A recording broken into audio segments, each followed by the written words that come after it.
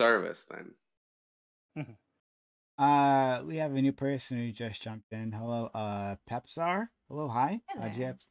you want to add?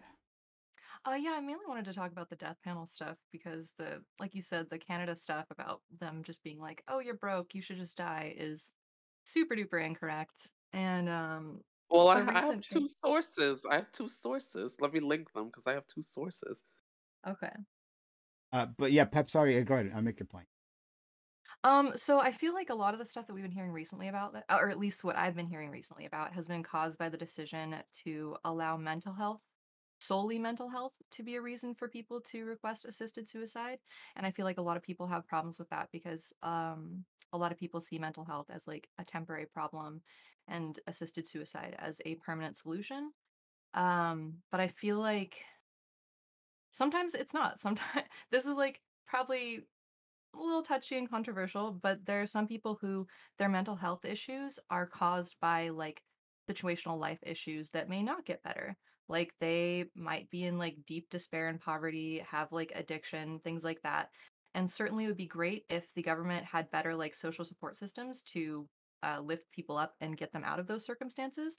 But I feel like it's the height of selfishness to ask those people to like stay in that situation and suffer and wait when we don't have that for them currently and we don't know when that will be. And I feel like just because it feels icky to people to know that like potential life and hope has been lost, that I don't think that's a reason to force people to stay alive when they don't want to be.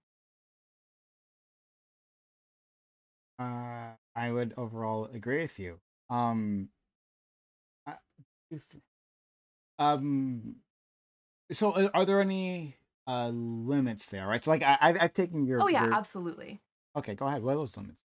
I feel like it should anybody who is like seeking assisted suicide should absolutely be like seen by a doctor or psychiatrist, like at least have people vet it so it's not just like and I think there should also be a waiting period so that it's not just like an immediate like, oh my god, my life sucks right now, I'm in a crisis, I can't take this anymore. I feel like that immediate crises like that should be handled by like the appropriate services, obviously.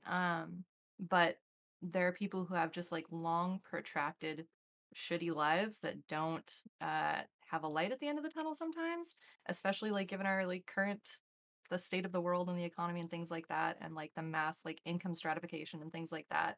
There are some people who it is a long road to get like out of where they are currently, and sometimes there's no end to that road. And I feel like yeah, it feels bad for people to kill themselves, but I don't think that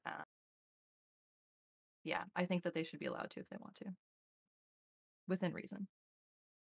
Uh, I have some questions for you. Before Yeah. I do, does anyone else want to jump in on this? Okay, yeah, I put my links in the VC chat, so if you have time, you Oh, can sure. read. Yeah, let me Esperado, make a did you want to say note. something? No, I'm good. Okay. Um, yeah. So when it comes to yeah, so why shouldn't uh we allow people to end their lives on their own recognizance, right? If you're putting a limit saying that, well, we need authorities to come in and check in on them. Like, why shouldn't people just be allowed to say, you know what, I'm done. For whatever reason, today happens to be the day, so I'm done. That's actually a good question. I haven't really thought. I think personally, it's because to me, if there is hope and there is a potential to like resolve a problem for a person, then I think that like taking the time to evaluate whether their problems can be solved, I think that's important. And sometimes when you're in a crisis, you're not thinking as much in that moment whether like properly about whether how you can solve those problems and all the avenues you have access to. But if you've spent that's why I feel like it should be like a time based thing. Like if you've spent a lot of time, you've tried all the things you could try.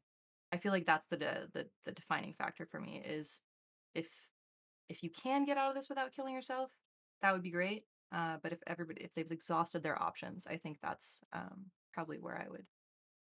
That's the distinction for me. Hmm. Um, Coconut. Just give me 1 second. I'm trying to fix something. Yeah, let me check out this link too.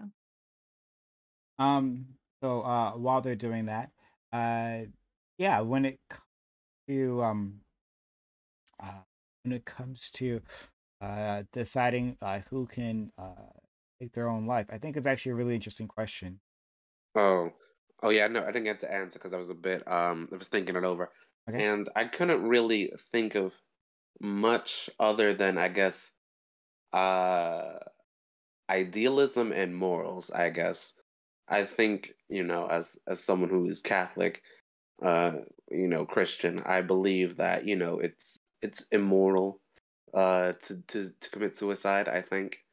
Um, but and so I wouldn't recommend that for anybody.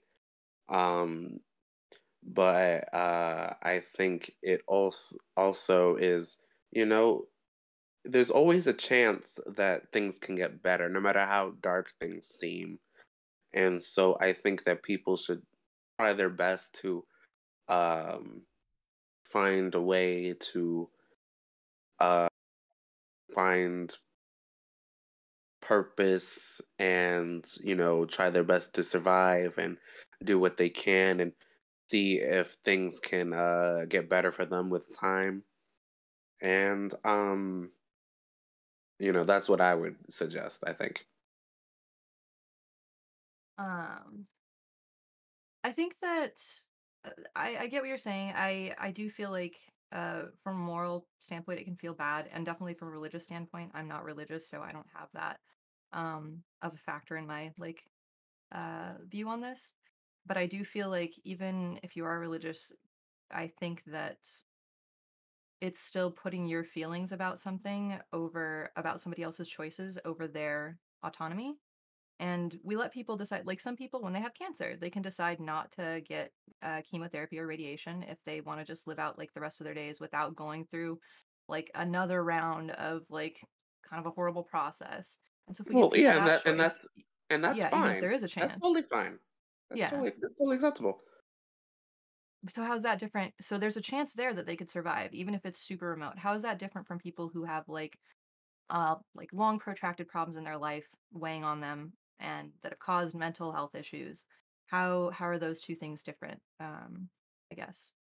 It's the difference between, I guess, the passive and the active. I think that, to take it into your own hands and end your life, I think is immoral. But if you're at the end of your life, you're like 65 and you say, oh shit, I have stage 4 prostate cancer or breast cancer, whatever have you, and you say, you know what, I think I had a good run. I don't really want to like go through the chemotherapy. I heard it sucks. Mhm. I'd rather just spend the last moments I have at home with or surrounded by family and just go out like that. That's totally fine because you're not killing yourself. You're just letting nature take its course, like What if literally. it's like a 30-year-old man with like a wife and family and kids and stuff, and he can afford like all like the craziest, best, like top of the line, cutting edge cancer care, and decides not to, and it's just like, no, I'm gonna let nature take its course. Well, then that's fine because that's just nature taking its course. I mean, he just pulled like the short stick in the genetic lottery, I guess. To get But he cancer that has, young. but there's so much hope for there's so much potential for that to be able to be resolved. Like, what if it's like only Yeah, stage and I like would and one or I would two, hope that and his friends and family would help him rouse the strength in him to Mhm. try and fight it. But sometimes you can't, and I understand that sometimes it's very hard. And so if he decides, what, I'm gonna let nature take its course because I don't want to do the chemotherapy, it kind of sucks, it's Mhm. kind of painful, I don't feel that way, I think that's nature taking its course, which is different than just saying, you know what, just kill me now.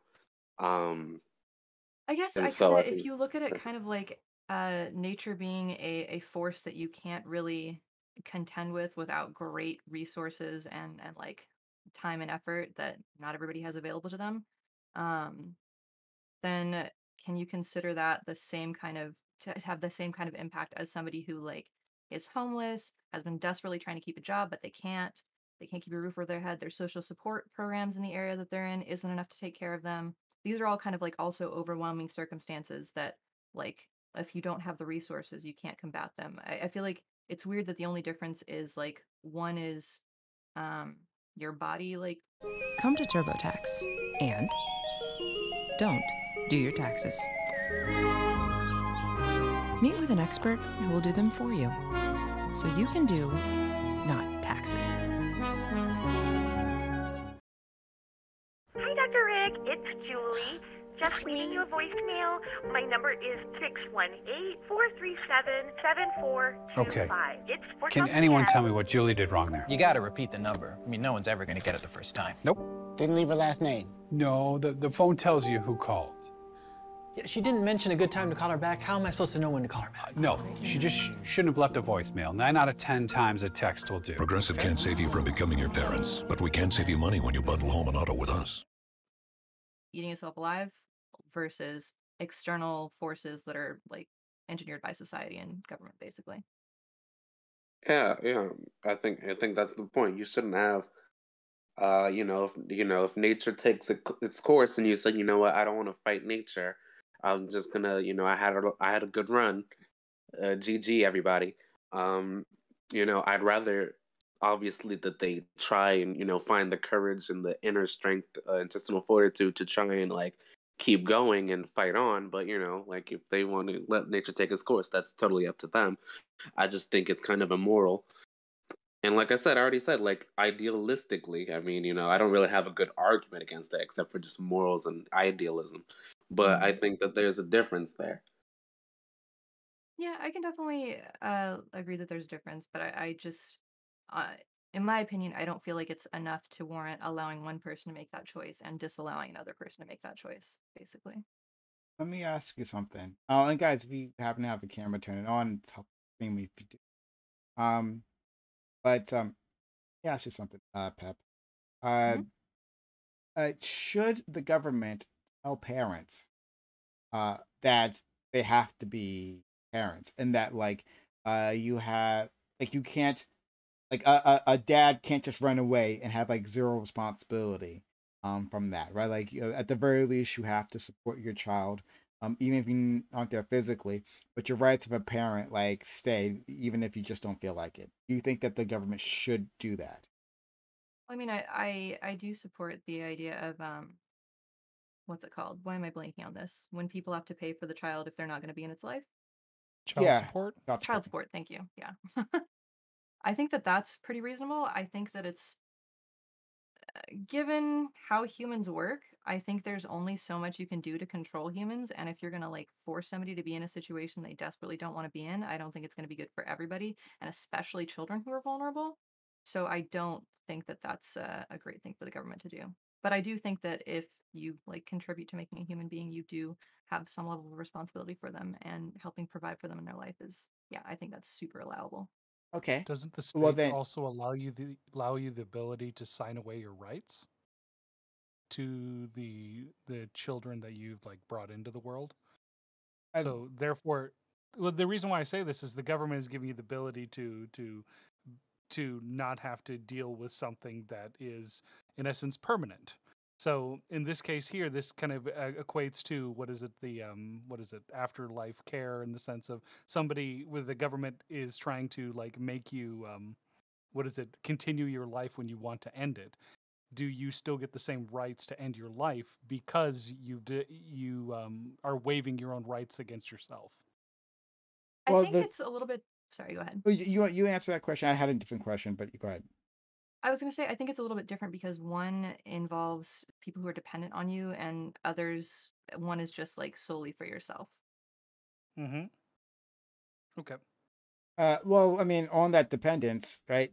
Should parents have the right to take their lives? Because that is definitely where it gets trickier, and I feel like that's why it shouldn't be just like a blanket. Anybody who wants to die right now gets to die. I think that there should be like, hey, like, do you have any dependents? Have you secured like care for them? What's gonna happen to all your assets, or like a lack of assets, or do you have family? Are they gonna have to take on your debt? Like there's a lot of stuff to consider when it comes to death, and I feel like having systems in place to help people through that process could honestly only be beneficial. Well, maybe not only, but yeah. And here I thought the Futurama suicide booths were going to be an option in the future. I guess not. Well, the Yeah. truth is, I would most. prefer them not being an option ever. I think the only distinction that I can make by like letting the government do it is that it'll make it too easy for people, and more people would kill themselves that otherwise wouldn't. Like that's the I only thing I can agree. think of. I don't think we should just make it easier for people to kill themselves. Um. Okay. So Yeah, I do think that more people will kill themselves, but I don't necessarily think that that's a bad idea. Kind of. Well, I think I I'm disagree. not saying. I mean, I think it's a bad idea, but what I'm saying is the truth of the matter is, like, it's not. I'm not gonna say it's not that hard to kill yourself, but like, if you wanted to kill yourself, like, you can go jump off a bridge. You can go, you can buy a gun, and like, you can take like. There's plenty of ways you can kill yourself, but most people don't have the willpower to even get to that point. And I think that's a good thing. But if you take that out of the hands of the person, where they can just sign a paper and the government will do it for them, I think that lowers the bar too much to where there'll be too many people who otherwise wouldn't be able to go through with it. But since the government's doing it for them, they'll sign up for it. I don't think it's necessarily a bad thing to help people that couldn't go through with it make it happen in all circumstances. I think sometimes, yes, that there are some people who will die who didn't necessarily like need to according to how everyone would think. But again, I feel like it's not necessarily up to us to decide that. And I think the people who couldn't um, manage to get up the gumption to do it on their own, but would overall benefit from like just not existing in this world anymore and Is not there be really a suffering. benefit such as not existing? Is that really a benefit? I think so, yeah. The lack of suffering is a positive. I have a chronic pain disorder, and I never really realized that the lack of pain was a like recognizable sensation until I got this pain disorder. And then after a pain attack, when you can finally feel it receding, you're like, oh my God. So I do think the lack of something distressing is a huge positive. um. I I want to explore more of this. Before that, though, we have a friend Lactoid who has joined us.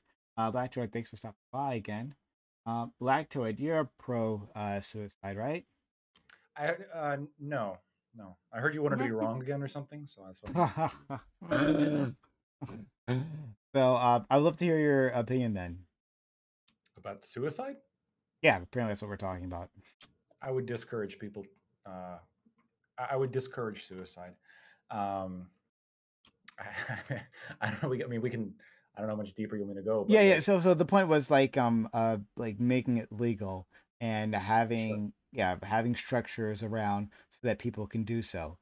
So it's different from encouraging it, right? Like I don't think anyone here Yeah. is saying they would encourage it, but rather that if someone wants to, then there should be a process in which they can do so. Yeah, exactly. Definitely Yeah, don't want to be encouraging anybody. I just don't want to remove the option from anybody. yeah. I don't disagree with that. I mean, ultimately, I believe in self sovereignty and the right again of your own body, whether Mhm. your own life, the labor that comes with that.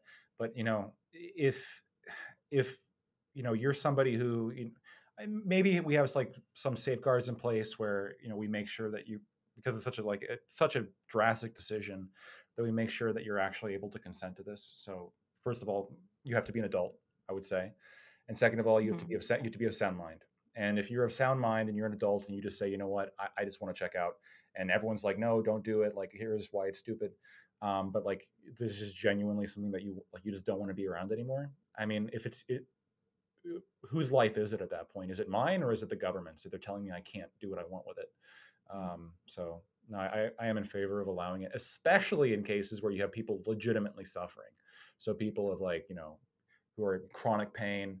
I think somebody else mentioned that. People who are just can't find any pleasure at all from life, and they've tried everything. I mean, who am I to tell this person that no, you have to stay around and suffer because it makes me like? I guess what's the argument against it?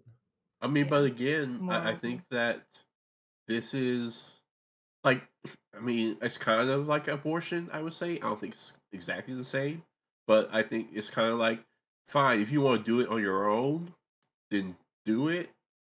Not that I want you to do it, but if you want to do it on your own, then do it.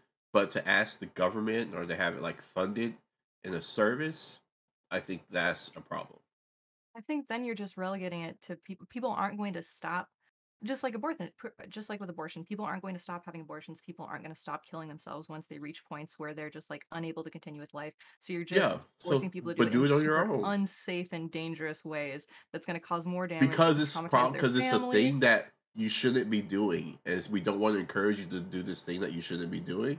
But if you But want to if do it on there's a your way, own, then do it.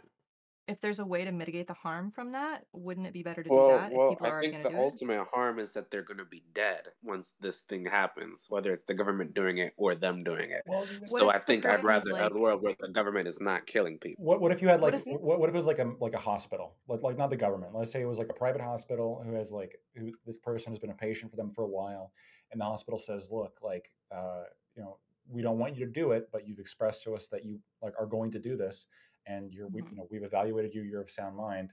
You know, there's a process that you can sign up for where it's painless, and you know, we handle the disposal, and like your family doesn't have to walk in and have to clean up the mess afterwards, which I mean, that's likely what's going to happen if we don't have that.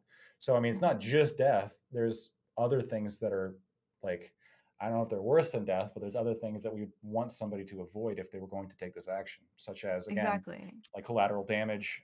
You know, Hmm. especially when dealing with firearms, gas. Um, uh, I mean, take your pick, right? And also trauma, right? A lot of people, you know, I Yeah. personally, a close friend of mine, he's older now, but he had a whole career as a train conductor, and a lot of train conductors have PTSD because people will jump on the tracks, and Wow. yeah, and so he has been dealing with that for like most train conductors he knows, and he himself have been dealing with that because I mean when this happens to you time and time and time again, it's incredibly difficult to deal with. That's another collateral Hmm. damage, right? Where you have somebody who's now having to deal with that, you know, just the horrific kind of nature of that. When if they had an alternative, they might not do that, and now we have Yeah. train conductors who are spared that that horrific reality. The other They thing I also, mean, is that when you actually have somebody that commits suicide, like in their home or in a yeah. different location, usually that triggers an investigation by the what is it, the government, and that also costs a lot of money. If it's done at a medical facility and it's done by trained individuals there, they don't necessarily have to go through the same investigative measures that they would have to take had somebody just done this on their own. Hmm. Well, I think Yeah. that that's an expense that, I'm willing to have paid for with my tax dollars. If someone goes missing for 5 days and it turns out that after a wellness check on the apartment that they find them in whatever state they happen to have ended themselves in, I think that's acceptable because I think that's something that should be done. If someone goes missing for like 5 days and no one knows where they are, no one can get in contact with them, I think that is something that the police should be doing actually. But what about in cases where like a child finds their dad with his like brains all over the kitchen or something? Like that, I feel like the long-term trauma of that is probably worse than a kid getting to like say a nice pleasant goodbye to their father and see them at like his like the best he can be before he dies. Like one is obviously going to be traumatic. Both are obviously going to be traumatic. One is obviously going to be a lot more traumatic, I but feel. how many Well, more like I fathers? said, I think that father is morally deficient and a bad person doing that to That's a their bummer. It child. doesn't change the result for the kid though. Right, And for the kid, Yeah, and that's what's we happening to can the agree, kid. we can agree, like Yeah. so there should be every effort made to discourage this person from doing this, especially if they're a fucking parent. Like holy shit. yeah, Hmm. But Yeah. like yeah. We should like discourage that wholeheartedly. We shouldn't, right, yeah. Yeah. tell them that Absolutely. I totally that's agree not with okay. that. Yeah. Yeah, but the Every the effort should be simple made act to of avoid that as a circumstance. yeah, but just the Yeah, we act should. of having it as a service is going to encourage it. And how many more fathers are going to check out their kid's life and take this, optional process than the ones who would have stayed? Like, what about that hurt? That trauma? I feel like that's Yeah, something that's that could hopefully be mitigated with like the process that it would take to actually get to the point of getting the government to like agree to let you kill yourself basically. I think that there should be like when you go in for an evaluation or like, hey, I want to do this, and people are like checking to see if you're of sound mind. Also, I have some questions on that part because a lot of the controversy about the most recent decision was allowing people with mental health issues access to this option. And how do you determine like if somebody is of sound mind enough? Like That they could gets be, dicey. yeah, it does get dicey. They could be super struggling, but maybe they're struggling specifically because they're not of sound mind enough to control their own. Anyways, that's a whole different thing. I think the Wait, but concern is like the impulsivity of it, right? Most Yes, people I think who that's the main attempt, thing. right? Most people who attempt are people going through like a very short-term crisis, Yeah, and very shortly afterwards, they're not going to want to do it anymore. And if yeah. they survive the attempt, they very rarely want to do it again. hmm So, I mean, that already kind of brings up a concern of, you know, there's obviously people who are not of sound mind who are engaging in this. We obviously don't want them to unless like it's something they truly want to do with their own life. But I'm saying like the edge, like the other cases, right? The cases where you have somebody who like, I guess for the people who are against it, right? Let's say you have somebody who has no family and they've been like struggling with like chronic pain for the past 10 years that no one's been able to help, and he's just like, you know what, like I'm very rational, like I've been through like several like psychological examinations, I'm fine, this is my life, I just don't want to be around anymore. Like, would you guys still tell that person no? Like you just don't get it, you have to continue on? Well, I'd say, like I said, I'd say, like, if they were just passive about it and they said, you know what, and instead of taking the care offered by the hospital, they'd rather just go home and just let nature take its course at home. Then I think that would be fine. Chronic But pain doesn't I always don't mean think. that they're going to die, though. Nature won't necessarily take its course. Like, I have chronic pain. I'm not dying anytime soon. It's just going to be like this forever. Yeah, because you don't have a terminal illness or anything. Yeah, but he brought up an example of somebody with chronic pain. Yeah, I'm not even saying terminal illness. And Yeah. by the way, Okay. I don't think people with chronic pain, like, I don't think it's, I mean, I guess this is me making it's more of an advice thing, but like at the same time, even though I'd say don't do it, if some like for me to dictate that they don't get to do it is sort of me hmm asserting ownership over them. Wait, but Yeah. if that's the case, then why use the chronic pain examples? Why not just use the father of three who just doesn't have any chronic pain, doesn't have any medical issues, Yeah. but he just wants to, end his life? So Like, I'll accept it in really any circumstance as long as you have an adult who's of sound mind. But hmm the reason I gave like the most hardcore example to you is I'm just like I'm interested to see how far you go.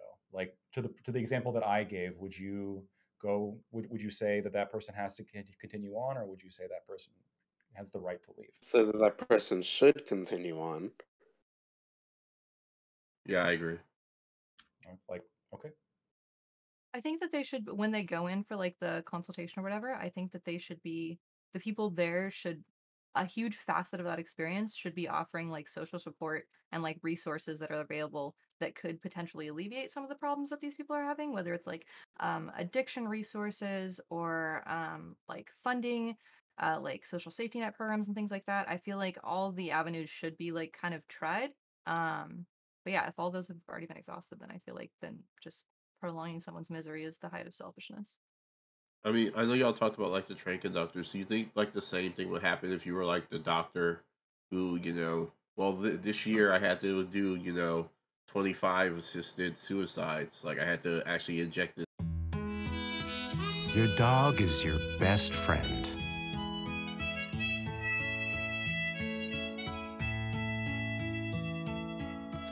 But your dog's best friend is your ex-girlfriend, because she always has irresistible pepperoni.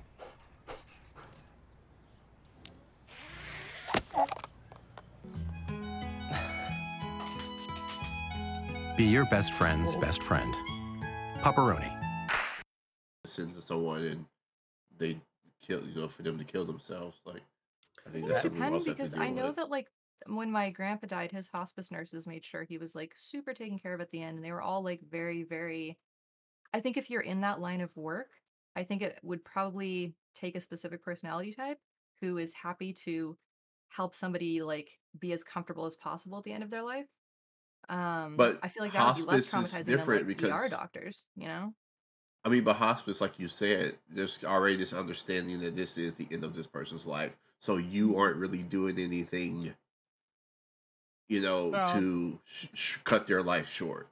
it's really similar. I worked as a CNA for a year back when I was in high school.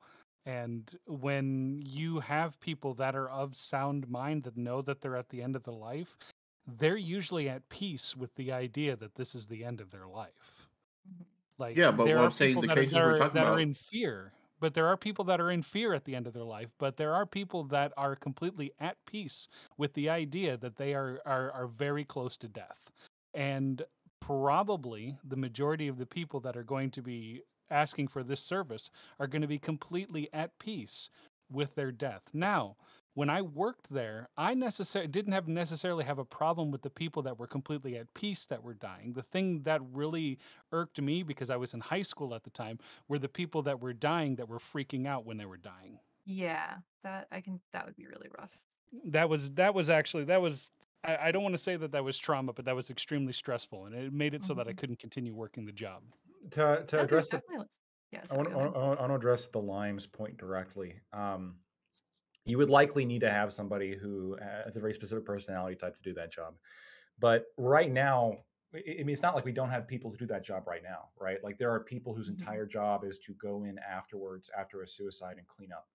And you have people like train conductors who didn't really sign up to see people being killed. They wanted just to conduct a train, and now they have to see it, right? At the very least, now you have somebody who, I mean, they know what they're signing up for, right? Like it's their job description. You're going to help people in their lives. I mean, I feel like that comes with maybe more mental preparation than like a train conductor or or a cop, because a lot of people don't realize this. A lot of people, suicide by cop is real, right? I mean, if you want to die, you charge a cop with a knife. You're not trying to kill the cop. You know what the cop's going to do if you're like get within a yard of them with a knife. What they have to do, which is kill you. They don't have to do that. Just be very clear. They don't have to. Yeah, do they that. don't have to kill you. They could suicide by a random attacker, I guess. No. I'm saying oh, you're talking. Oh, you're reversing. I see, Io. I'm saying that the cop can use non-lethal methods to do them. That's definitely an option. We just don't do that here in the States. If they're But in charging other with a countries, knife, yeah, actually, exactly that. Charging them with a knife, and Prom, they what still would you take them suggest alive. to just diffuse a situation of a suicidal marauder with a knife charging you full speed? How would you Tase them. de-escalate? Tase them. Tase them would not work out And well for you on average. If you miss? No, it's not that you miss. You can hit and still the taser is not a guarantee. If it's if your life is in not danger, guaranteed, but it should still be tried. no, Yeah. it's like a very low chance. If somebody wants to commit suicide and you're relying on a taser, you're doing it wrong. What normally happens, what should happen is somebody should be lethal and somebody should be non-lethal. And once the distance is closed, you have to go lethal because you have to stop the threat. Because you'd rather have that person die than any of your enforcement officers dying in that situation. You don't have to do let me that. let me just explain to you, maybe just so we're all on the same page of what the issues are with tasers. First of all, if your body mass is large enough and you're on certain drugs, you're going to be potentially less affected, and it's not guaranteed to shut down your muscles. Second of all, both prongs have to hit, and they have to embed in the skin, and they have to be not torn by your movement. And if somebody's charging you, their clothes are hanging in front of them potentially. So anyone with a hoodie, anyone with extra layers of clothes might leather jacket might not be penetrated with the prongs. You might hit certain tissue that doesn't convey electricity as well. So there's a lot there that happens, and it takes seconds. If you look at we used to have Live Leak. Now I don't know which side you can watch gore at. But did they shut down Live Leaks finally? Huh? Is that yes, but you can still find like gore videos of people getting. You shouldn't, not safe. But of police officers in other countries getting charged by knife wielding assailants and like multiple people dying as a result. For every single video where you find them safely apprehended and somebody pulling a crazy karate move, right? There's also those videos where it doesn't work out well. So you have to look at, statistics and risk. And nobody should risk their life. Now, I reject that. Literally, that's their job. Literally, that's their job, is to risk their life. So Yeah. no, to put the public's sorry, it should be. In the U.S., who the fuck knows? I'm It's sure not, yeah. our friend Mhm. Lactwood could tell me. The law says, oh no, I guess protecting their own lives is most important. But at the very least, the job should be that their lives come secondary, right? Like you're protecting the public when you put on the uniform. And if you can't do that, that's not something you're up to. That's okay. Don't be a police officer. I think That's though very that well it said. goes beyond. So to some extent, I can agree that like you just sign up to be a cop. I don't think that being like signing up to be a cop necessarily means that like if a man like let's say a man with a full leather jacket is charging you with a sword, that like you can't take steps to prevent him from killing you. And I also am concerned of, well, this is a man with a sword charging me. If he kills me and we're in public, then he could kill like 3 other people around me. And so by killing him, I am sort of protecting the public. I am doing my duty by ending the threat, right? I guess I my think only certain issue. yeah. Well, I'll say this, and then I'd love to hear what you have to say, Yeah. Pep. And we have a whole bunch of other people who jumped in, so I'll guess what their thoughts are as well. But it's that like in the U.S. it seems like our only option is murder, right? Like the first option you went to, oh, well, of course we're gonna have to kill him. Of course we have to shoot him. Like there are other options here, right? And so yeah, a taser might not be great for every situation, but there are other like these officers are supposed to be trained to be able to handle these things, right? If they're not being trained, well, then we should train them to actually be able to handle something like this. And it should be the case that like the preservation of life is their foremost thought. Now that's not always possible, and I don't want to like have officers arrested just because they happen to pull and use their guns, right? There are certainly circumstances where that is the case, but in the U.S., it's a bang, bang, bang, shoot, shoot, shoot. In other countries, they actually do try this, and the only time in the U.S. that we seem to figure out those options is if the assailant's white. Anyway, Pep, go ahead. I was about to echo the same thing, basically, that it seems like a lot of people use the fact that it doesn't work every time as an excuse to not make it a priority to try it at all, and I don't think that that's the best way that it should be. They're trying it as much as they can, and again, Not you should from look. what I've You seen, I feel like. well, uh, here I'll give you this. Here's what when you look at the video. Here's what the only thing that makes me suspicious is when if it's a lone police officer and they have been called into a scene where somebody's potentially wielding a knife, when they themselves close the distance and like pull out the gun, to me that's the part where it sort of gets suspicious, where their training should be telling them to to keep a distance, to and then to escalate towards bringing like a negotiator, waiting for backup. So when they don't do that, that you can say that's an issue of training. But if there were 2 people and if they had non-lethal, but the non-lethal, it's very often you see the end of like multiple attempts in a video. And also in the United States specifically, we have body cameras now, so we get a lot more video material. We tend to think that it happens a lot more, whereas in most other countries, there's no body cam video whatsoever. Like I don't know, can you locate like an easy body cam video of France or the UK of somebody dealing with a knife wielding assailant? Well, you probably can't because they don't have that as a law. So you get like the CCTV occasionally captures the event, but we have like 300 million people.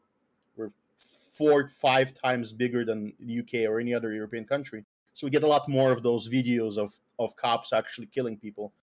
But we don't get a lot of them. Like if you look at uh, police activity, right? It's full of police shot knife wielding victim videos, and they pull all of them from the United States. It's time for a fresh start.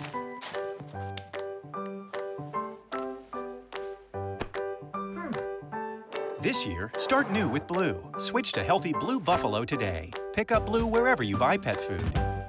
States, but we have them like maybe once a day for the entire country. And if you think about the rate of other violent crimes that occur, like other events, it's actually less than I said, but it's very rare. It's like just think of the number of people and that everything is being recorded. Happy wanted to say. So if we're talking about If we're talking about like incidents with knives and whatnot, where the police are called in Japan, like people bringing knives into different locations is actually a really common occurrence. It happens more often than you think. It's not like net zero, but usually when something like this happens, they usually like when the police are notified, like 8 people show up at once to the location, and they literally have a tactic in which they surround people, and one person is basically communicating with the person, and when the person with the knife is not looking, another person comes up behind them and then like gets them into position in which they can't utilize the knife, and then all, what is it, 7 other officers like jump on top of them. This is a tactic that they constantly use like all the time in Japan for almost every knife incident that's captured on like what is it, like camera. For like a This is good in suicide by Japan, where you have like a tiny country with short distances. It's perfectly valid. In New York City, this could work, like what you say. Like in New York City, if you have enough police officers, maybe to get 8 people to show up on a crime. But if Wait, you're in have you some rural seen how place in many Texas, cops show up for like a traffic ticket or like Yeah. a person it disorderly, depends and where then you're there's at. 15 cops? it Like depends where we you're at. have enough Depends where you're That cops. at. depends where you're at. No, Driving while black requires at least 6 cruisers. So No, Indeed. there's like some rural areas where like nonsense. there's like 2 officers like for the next 4 miles, right? You get out of Montana, you're not gonna have 8 officers. And by the way, the and people who both of them are at that traffic stop. well, the people who are the people who are going to be committing suicide by cop, I mean, they're going to find like one isolated officer and charge him because what they're trying to do is get the cop to shoot them. Like that's what their intention is. Well, they don't Do need you to mind have rolling back? contact. Sorry, Pram. Can I ask a question about the prior topic? Sure. And I do want to make you can ask that question. I want to make space for debate where I see that you're there, so I want to make sure you got say stuff as well. Go ahead. The suicide, the government suicide programs and like institutions.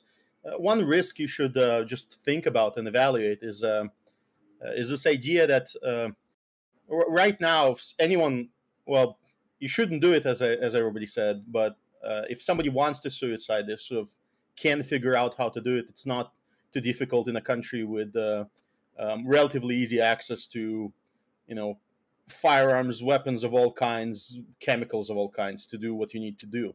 The problem is that now you have an official program, and if the government wants to eliminate political competition, then having a prisoner, a political prisoner, request to commit suicide, or having somebody suicided and then the right doctor produces the right document to say, oh, there's nothing going on here, nothing to worry about.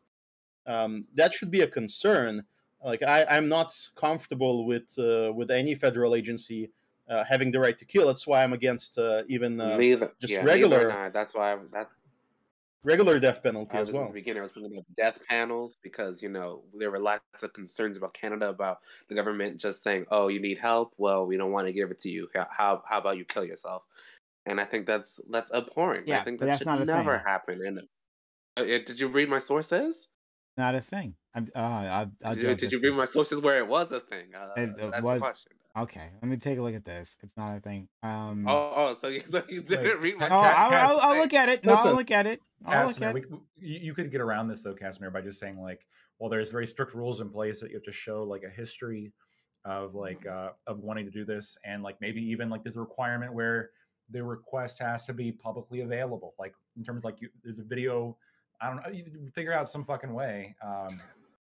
I mean, or maybe this we don't allow it for anybody like who's arrested or anybody in jail. Like they don't get to do it. Only people who yeah, are free. yeah. We all of this has like potential workarounds. I'm saying Yeah. that if this was like when there's a company that sells like devices that people can buy to commit suicide, like stuff like that. You can't really make that illegal, I think, because it's they can advertise it as whatever that is, and that's like a separate issue. But if let's say a police officer comes to the location, gets called in to a person in that device, they should investigate it as like a potential crime. They should rule out a murder. They should just like the laws shouldn't be different than they are now, because once you introduce this idea of like anything Lactoid mentioned, anything you want to produce, the government can figure out how to produce it. And right now we have a fairly decent government, like with all the criticisms that there are of them, right? But around the world, we see governments that are easily sliding towards quite not decent towards their political opponents, and this happens very rapidly. So we want to have every layer of protection possible, and just not have that as an option at all. Like have it purely on the civilian market. Yeah, so I just looked at Al's sources, right? And it's the thing that he said is happening isn't happening. Saying But that, it's oh well, happening. no, that's okay. Here's exactly what you said. You said that when when the government can't help you, it's just like saying, hey, why don't you just die instead? That's what you said.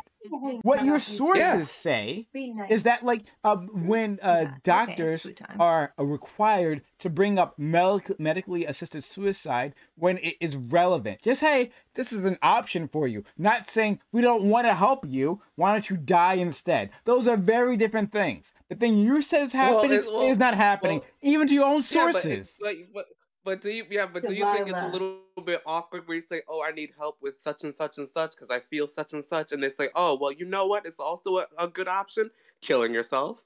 Like, I mean, like, yeah, they're not Okay, gonna hold say, on. "Oh, we You don't want can to help you, fuck you," and but if you they'll want to say, make "Yeah, that oh, do you narrow know what's point, also a good option?" because one of your sources talked about like veterans seeking help and then medically assisted suicide is brought up to them, right? I think there might be something to Yeah. that to say that this person who's probably in a fragile state that maybe like this is while it should be an option, I think you shouldn't bring it up at that very moment, right? That might Yeah. increase You shouldn't bring it up like, at all. If no, someone is hold on, asking you no. specifically Don't for what try they don't try to need, change and you your say, "Oh, point. you know what? Don't It'd be try it. also a I'm good not gonna let alternative you if I because what killed you you." said was different. And I kept saying it is not a fucking thing. The Canadian government isn't telling people, oh, we can't help you, so Delilah, die. You leave lied it about alone. that. It's not true. Doesn't happen. I didn't lie about that. That's what No, they're you saying. They're literally saying, did. You said listen, it if I multiple said times. You I said, look need at my some sources. help I doing look at this your because I sources, have and you were wrong. disabilities and I'm a veteran, Your, you know the what would be a sources good you gave alternative? me. You know, why You don't we gave me kill the you? two sources, right? Correct? Yeah, I didn't and come I'm up with telling those you what the two sources. sources You say. gave me those two sources, and they don't say what you Yeah, said. I'm That telling is you what they're absolutely not saying. the case. You're You're interpreting them misrepresenting it. wrong.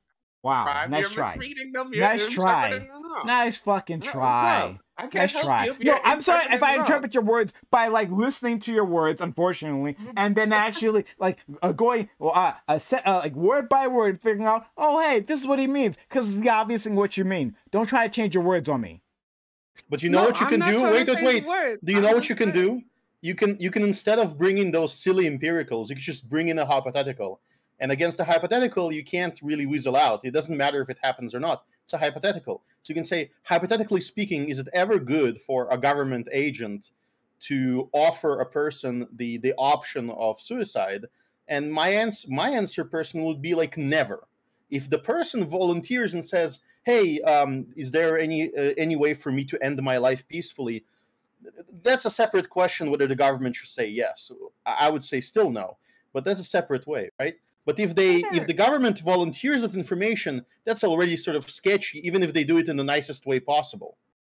I think there are plenty of Yeah, times that like doctors already offer like end of life care options when people are terminal. So I don't really see that there's a contextual difference, but I feel like that can be handled with like training and policy and how to like handle those situations gracefully. But I don't think that there's like a huge like pragmatic difference. Wait. End of no, life but is different. Can you say the same thing just clearly?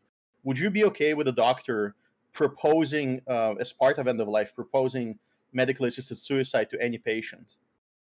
Not to As any lo- patient, but in general, yes, I think that they should be allowed to give them all the options available to them. yeah, but I disagree because I think like in the second source I said like when it's veterans are complaining because they're veterans, they served their country well, and now they're not in the currently serving military force, and but they're trying to get some help from the government for whatever ailments or assistance that they might need, whether it be like in one case they needed a wheelchair ramp installed in their home or whatever things they need.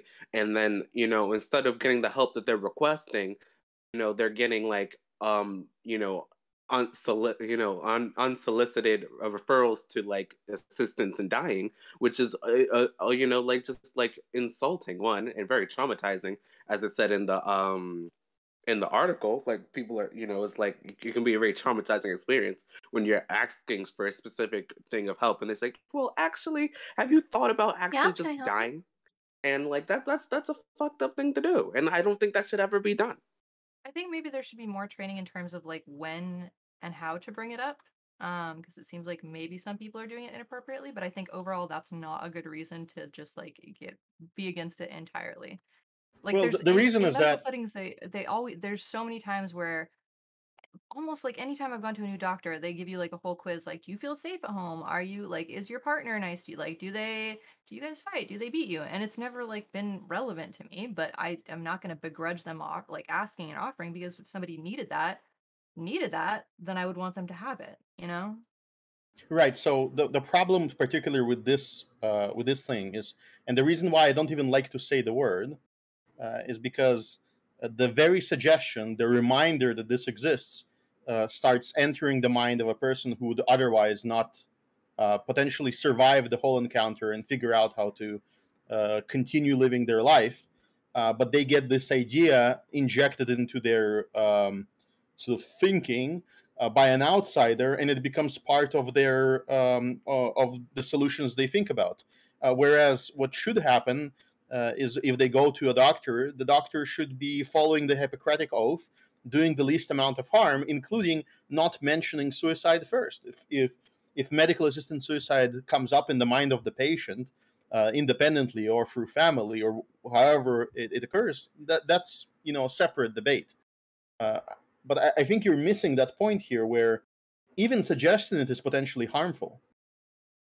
I can see that, but I also think that that's the sort of thing that would be tempered by the like bureaucratic process out of necessity, like having to have them go see a psychiatrist after that and like go through steps before they're actually able to make a decision. If it's just something that like somebody puts a brainworm in their head about it and they're like obsessing over it for days and days and days, then I feel like that's the sort of thing that now this does rely on state psychiatrists being competent, and sometimes that can be an issue. I would be willing to like be like, yeah, maybe that's suboptimal. But I do think overall, just some instances being suboptimal aren't a reason to be entirely against it.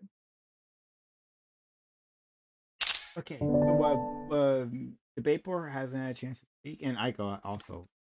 So, Debate Board, if you have something to add. Thanks, Prime, for having me on. I'm just trying to keep up with the topics here. We kind of moved away from suicide back to, now we're back to suicide here. Somebody in chat mentioned that what was being discussed earlier regarding suicide was something having to do with optional. But what I was hearing were words like processes and structures, and I was wondering if the panelists had any idea of what they really meant by those words, structure and processes, in this framework of suicide. What was actually meant by those words? I think having probably multiple sessions with a therapist or psychiatrist, and maybe maybe there would be like a new kind of civil servant that helps with like kind of end of life planning, the way there are like private entities that do that. Maybe hospitals would supply one of those as well. Okay, so and is this in the context of suicide for any reason? Assisted suicide anyway, for any reason? Yes. Okay, so that's what I thought I was hearing, was this advocacy for, for anyone to um, enjoin the service of a hospital or a doctor to help them die, essentially. And what's ironic about this is, even before the state of Oregon, where I live now, decided they were going to legalize physician-assisted suicide, the warning that was poo-pooed and discarded rather easily and carelessly as a slippery slope argument, was that, look, we're going to start now down this path where assisted suicide will be granted for any reason whatsoever, where doctors and hospitals will have to provide this service. And I think we're bearing this out now. In Germany, they're already there. Netherlands, Belgium, and other countries in Europe, they're already there. Canada is very nearly there, and I see us quickly rushing down this road headlong here in the United States, where it's no longer assisted suicide um, for diseases, terminal diseases. It's not even assisted suicide anymore. That's limited to extreme, pain or suffering. Now we're going down to even mental and physical disabilities. So I'm glad it's refreshing to hear maybe accidentally, but it's refreshing to hear someone actually be honest that, yeah, people ought to be able to commit suicide whenever they feel like it. They ought to be provided services by hospitals and doctors. Now, the only remaining question is do you compel those doctors and hospitals to do so? And if not, then what? I feel like I haven't specifically formulated my opinion on the latter part of that yet. Mhm. But I think I do take issue with you saying it's not just people who are in pain and suffering. They're doing it for people with like chronic illnesses and mental illnesses as well. And those people definitely can be in pain and suffering. So I do take issue with that. And I don't think anybody should just be able to walk in off the street and be like, I'm done with today. Just fucking take me out right now. But I think people who are in distress, regardless of whether it meets like your particular parameters for what is distressing, if it's distressing for them to continue to live, I don't think they should be forced to.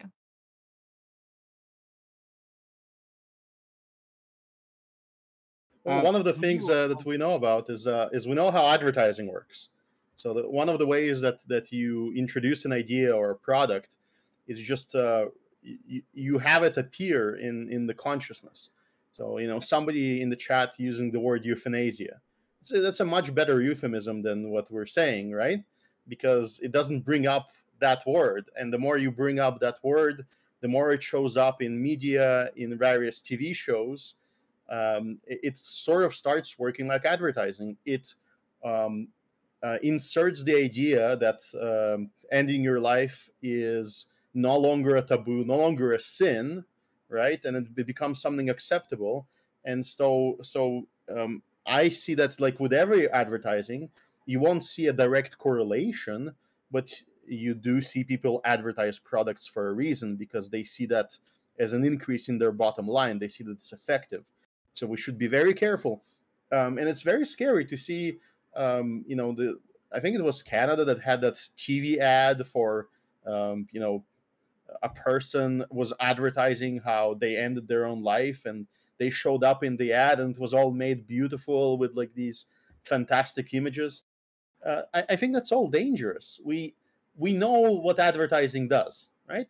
We also know that we can't prove it. There's no proof that advertising works. It's almost impossible to prove.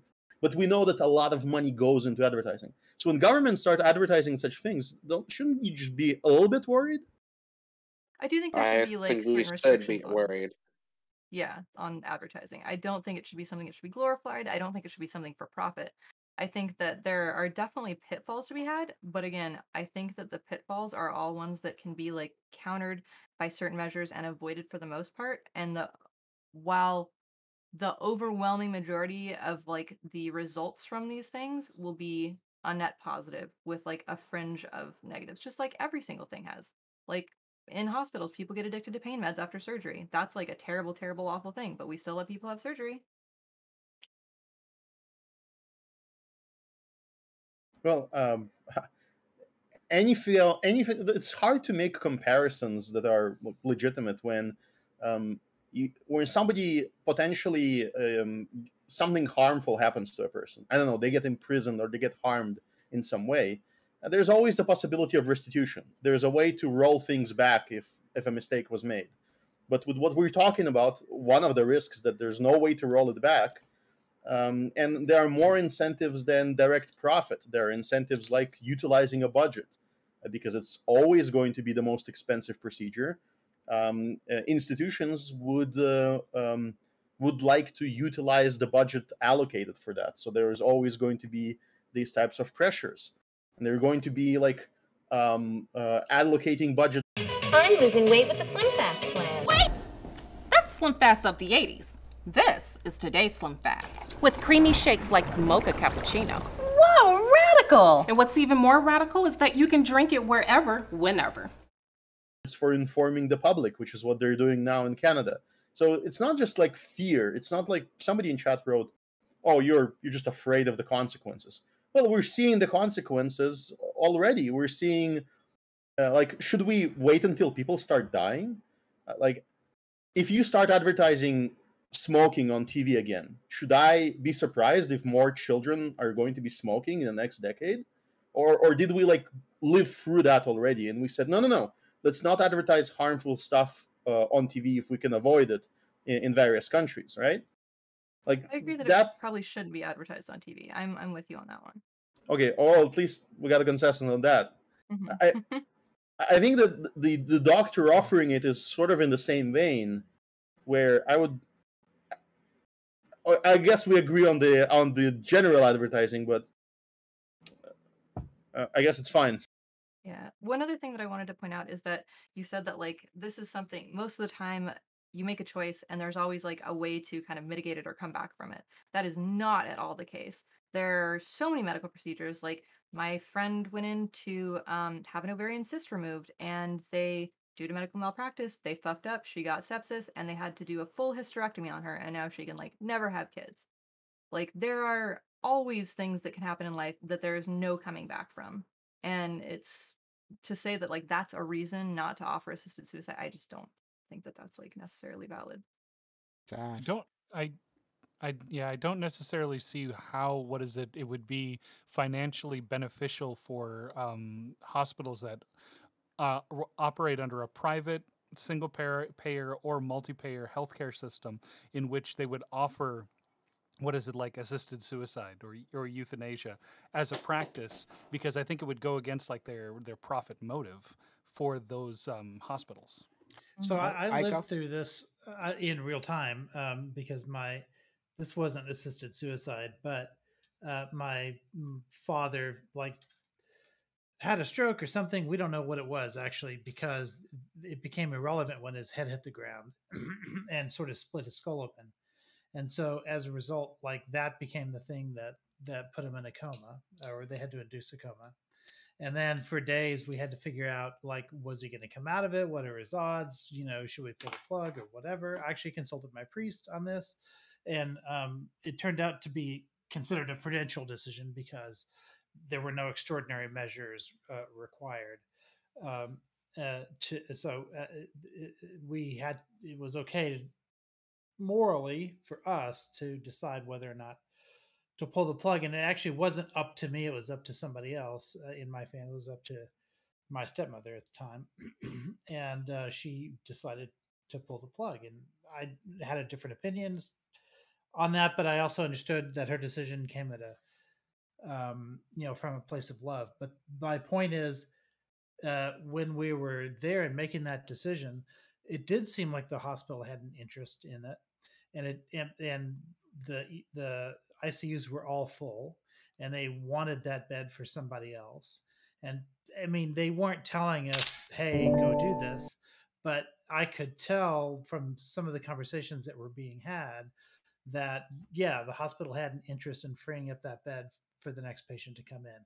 So even though, yes, they do make a profit off of providing services, there are certain like areas of the hospital that are such in demand that really like getting people out of those beds becomes a higher priority.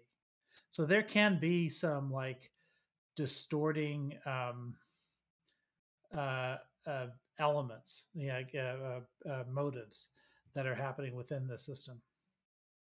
Could this be an issue with the number of beds per thousand people, or necessarily just the hospitals themselves? It was in this case about the number of beds in the ICU specifically. There just wasn't enough. There were maybe enough rooms in the hospital, or if there were elective surgeries to be had in some of those surgery theaters, then yeah, I think probably they would rather have the business than not have the business. But in terms of like that part of the hospital, it was always full all the time, and they always wanted people out so they could bring the next I do think there are like a lot of overarching problems with like the healthcare industry in general, like hospitals being consistently understaffed and kind of like people being underpaid there. but I think those are individual reasons that should be addressed on their own, not necessarily as like a reason not to have assisted suicide. Yeah, the Yeah, and hospitals are. Go ahead, sorry. yeah, I don't want to. I'm not trying to impugn the hospital like they were doing, what they were doing. Like I hate. I don't want anyone to like be cast as a villain. I'm just saying that there are like distorted like motivations present, even among people who are just trying to do the right thing, like by their lights. And I also doubt there's the villains are too rare. But what often happens is, although there are such cases, but they're not worth talking about.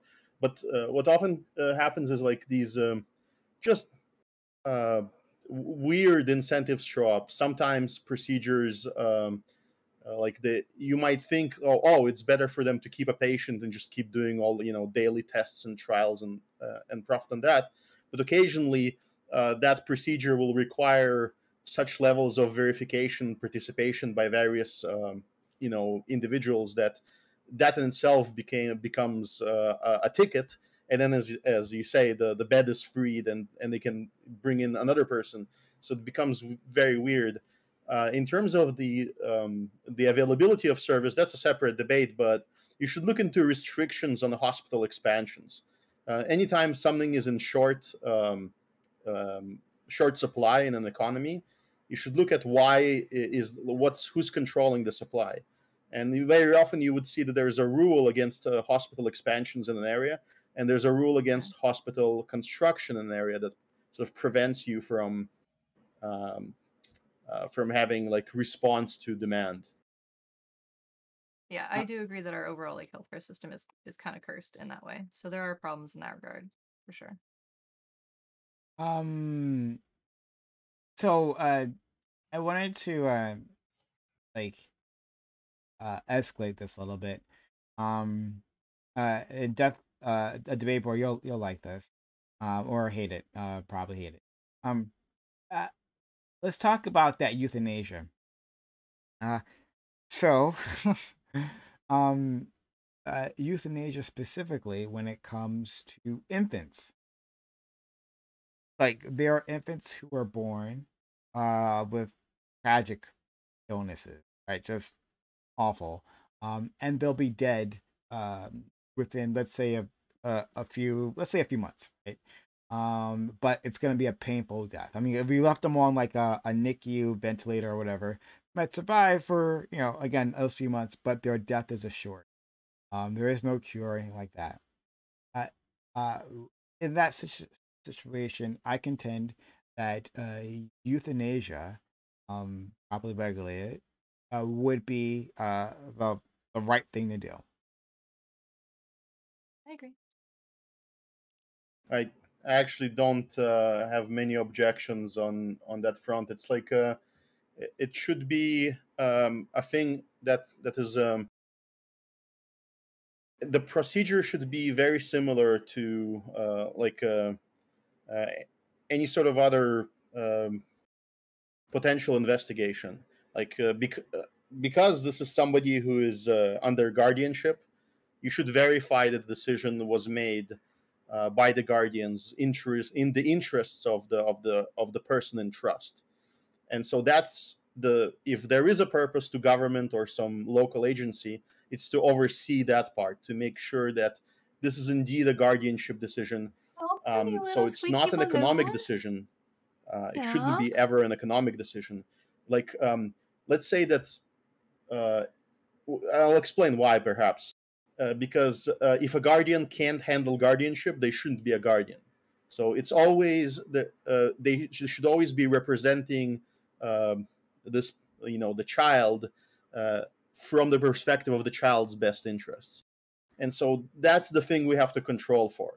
And maybe there could be, charity organizations that we should donate to that would also provide an additional oversight, where they would see if there's euthanasia occurring, and even if the government doctors are saying that this is the case, if somebody wants to pay for a second opinion and contest it as a legal representative, potentially contest the guardianship, that should all potentially happen. But if the guardians and anyone that can comment on the process says that, this is an end of life situation. Come to TurboTax and don't do your taxes. Meet with an expert who will do them for you, so you can do not taxes.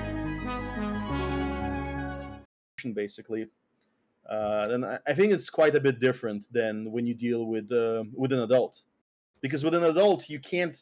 So this is the thing. Once we agree that somebody's an adult, I think it changes the picture radically, because then they're making the decision, and having anyone suggest the decision to them or try to influence them, or try to, because then they're making provide the them with like a and having free anyone government suggest the decision option to them that or becomes try to sketchy. influence them, or try to Debate board. provide them Thoughts with on like a anyone else's thoughts? free government Yeah, option, that this becomes is sketchy to me. wild. I mean, in your Debate preamble, you board. set up all Thoughts on sorts anyone of else's thoughts? circumstances Yeah, and this is conditions. And I'm wondering, Wild. are you talking about euthanizing a newborn baby? Are you talking about euthanizing a 12-year-old? Or are you talking about euthanizing a 16-year-old who the state government now recognizes as mature and simply wants to die because, well, they want to die? I mean, what are you really talking about? So I was specifically talking about like infants, those who aren't going to live and who are just going, to our life. So that was my point there. Yeah. Yeah. And so what we've seen though is we've already slipped away from that, right? So what was it? The Netherlands had the Groningen protocols, right? Where boy, I forget what the Netherlands permits essentially legalized infanticide for kids.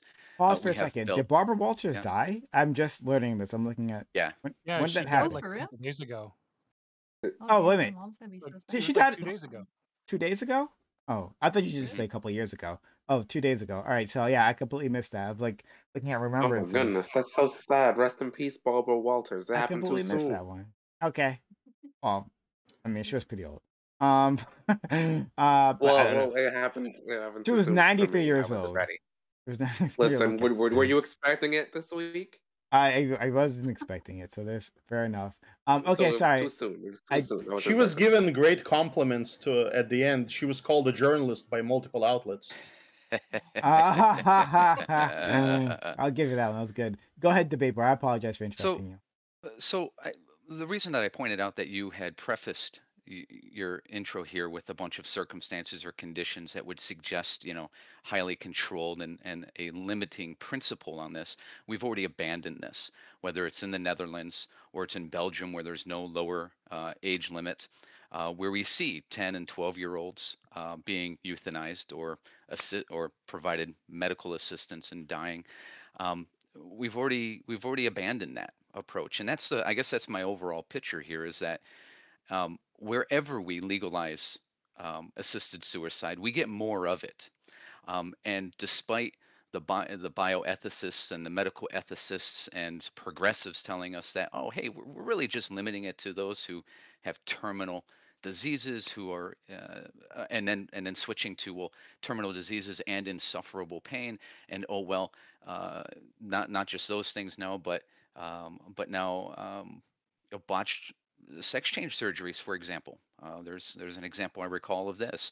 So this is a entirely slippery slope where any limiting principle within just a few years is abandoned anyway.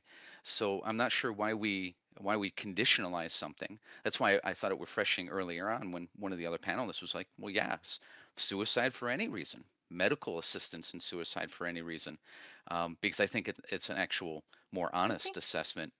I think that was me, and I do want to clarify that I didn't mean just anybody could walk into a place and be like, kill me now. I have consistently said tonight that there should be like a series of steps that they have to go through and evaluations and stuff like that. Well, but if a sure, person but those decides they really like don't want to live and they have compelling reasons for it, I do think that they should be allowed sure, to die. but Wait, why? but why is the Wait a sec. compelling reasons? Well, If What is they're that? in Why like is that just necessary? constant distress in their life, if there's not a compelling reason to, well, I don't know, maybe that's where my moral kind of like line is on that. Futurama Right. suicide booth. Yeah, I just Because literally made that joke like an hour ago. Just Yeah, so just to be sure, that's not what Prime suggested though. yeah, I thought the purpose of the medical evaluation was just to make sure they're of sound mind, because the question we were asking was, should anyone be able to do it? So there shouldn't need to be a compelling reason. It should just be, okay, you're of sound mind. You've had this desire to do it for 6 months. Now you can do it. Yeah, I think the compelling reason, that's like a very nebulous thing, and I think it should be, that's why it has to like go through an evaluation process. Like if a person is in a crisis, but they haven't like tried all the avenues to get help or assistance with that particular crisis, then I don't think that they like, What if they don't want I to? think if they can't, if they don't want to, then I feel like that's a different story. I don't know well, that and I would. Well, that's where I that's think you end interesting. up Yeah. with. I think that's where you end How, up how though, do and you that end up is there? I think it. You I think you it haven't depends. like there's two arguments, right? There's the most recent one that Prime brought in, where it's only in cases where you can prove that somebody is going to die, but die in great suffering and like it's a terminal condition, or if they're born, I don't know, without a brain and they're already basically a vegetable and they'll never turn on. And if you can prove that, then the guardians decide to pull the plug. That's one distinct case. You're saying there's a slippery slope from that to the position that that is espoused by the other person on the panel, but that's a different position. And I would be with you there that it's probably not a good thing. What about the one that I proposed about like how in Canada there are complaints from several veterans that they want help with a specific thing that they're coming to their veterans agency Yeah, but it's and then unprompted and unsolicited they're getting like referrals yeah, to but like we discussed this. assisted Why are we suicide turning from the back though? government. Yeah, but we talked about it. We already know I'm everybody's making a point. position. So Casimir, are Okay, you yeah, but asking that's me how this is a slippery slope? Yeah, because we yeah. we So I'm already telling have you what a sides on slippery the slope panel, is. so That's what I'm slippery against slope is. this So, version. I'm against the version of the government saying, you feel bad, you feel bad for 6 months, and for any reason, you can, we're offering that service. I'm against that, and now we are discussing a different version of events where somebody is terminally ill, and that can be proven, and they can prove it, and you know, and let's say the service isn't even provided by the government, right? Let's keep that out of the question. And now we're comparing it to a slippery slope where somewhere in Europe, where people are messed in the head, I would say in Netherlands and other countries, where they're completely unhinged, where they have unhinged things going on. So if you want to talk about those, please translate how this version slips into the other version. okay, We so already your made up have. version that we're talking about right now versus the actual real things that I'm concerned with that I brought evidence of. Yeah, that we're already against. Like they were debated before I came on, then they were debated after I came on, and I brought it back because I wanted to say my opinion on it, and then everybody repeated, and we're back there, but we're back there from a different argument. Like we can't move to the next one, which is Prime tried to make it harder for you, which is what if it's a case of a child and you know that they're suffering from like a great grave genetic condition that will likely kill them in 6 months, except they'll suffer. Can the parents decide to euthanize the child? Specifically, euthanasia was mentioned. And what would you see like the role of private institutions or governments in that decision? Now, should it be investigated as a murder? What's going on? Well, no. Well, they certainly can do that.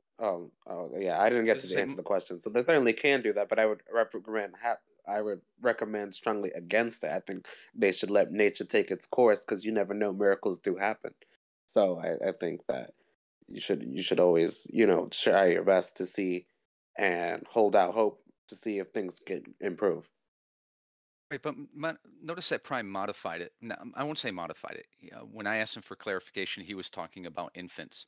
And that led me down the road of saying, well, look, sure, just as we had with medical assistance in dying or physician-assisted suicide, we start out with these limits, right? In Prime's case, it was talking about infants that had these, had terminal diseases or extreme deformities or other conditions, right, which would, to each of us, right, would reasonably indicate that this person is not going to live very long, not going to live a very satisfying life. So in this case, this might justify euthanasia. My argument against permitting infanticide and permitting killing infants like this is that this limit will not be a limit for very long, and it won't be a limit for very long, as we've already seen, because it's no longer now, for example, limited to just infants. In Belgium, where there is no lower age limit, which means this type of physician-assisted killing is legal, into adolescence, right, and now through it and preceding that to adulthood. We see that in Netherlands, and what we're seeing is with each one of these little chips at these limits, right, we see, as Germany has now determined, a right to die. And this gets back to the other panelists, suggestion that, oh, well, this should be a process where they have to see a therapist or mental health professional. And it's like, well, wait a second. Why? Why should the state compel them, right, to go through this process if this is a right? And that's where I see all of this heading, is a determination that there is a right to die. Therefore, the state cannot get in the way of exercising that right. And soon it will be the argument the state has a obligation to not just provide a legal framework for this to occur in, but must provide the service itself. I don't know if I agree. I hope it doesn't go there because I don't super like I think that it should be fine for a doctor-assisted euthanasia or suicide for kids who have like really painful terminal illnesses and things, but I don't think that should be allowed for people with like mental health issues for kids because their brains are still developing. I think that there's definitely way more opportunities to resolve that than there are with like a fully formed human who's like their shit's pretty set.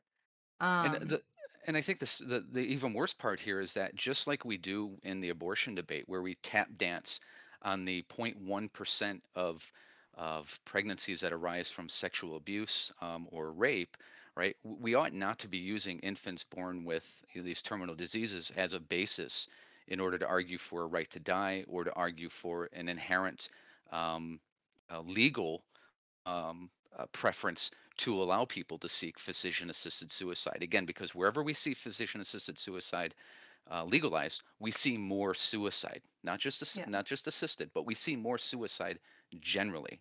This is not a healthy condition for society. I think society is not in a healthy state right now, and I don't think that it's changing fast enough to help a lot of the people who want to commit suicide. So while I think the government has a responsibility to like help people if possible and help its citizens, that's why I think they need to go through the processes of like surveys and seeing if there are other measures that can be taken to help them out of their current situation or like alleviate the reasons they want to die, basically. I do think that is the government's responsibility.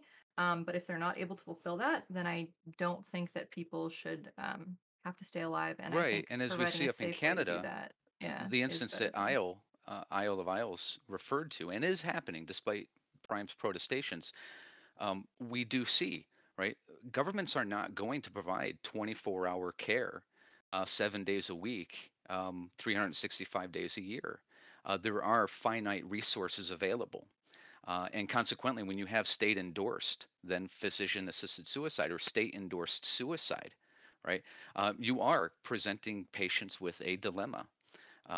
And that, again, that's not a healthy thing for government to engage in. Our society may not be very healthy. That's one thing.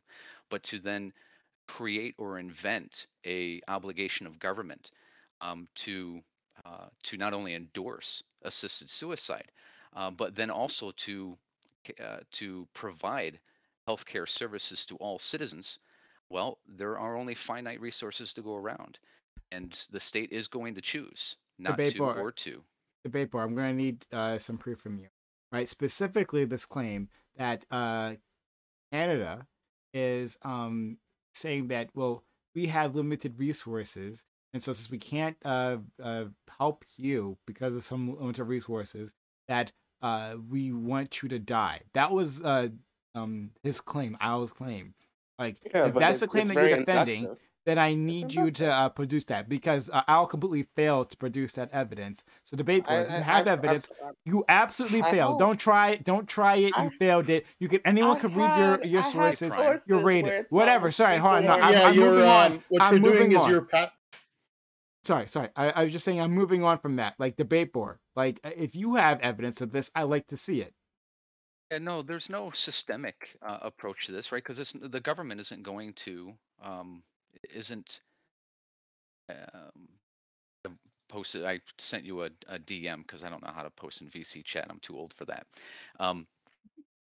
No, the government isn't advertising that it is giving citizens a left or right hand choice, right? No, because it's a case by case consideration, and we do see these cases arising, and it isn't singular, right?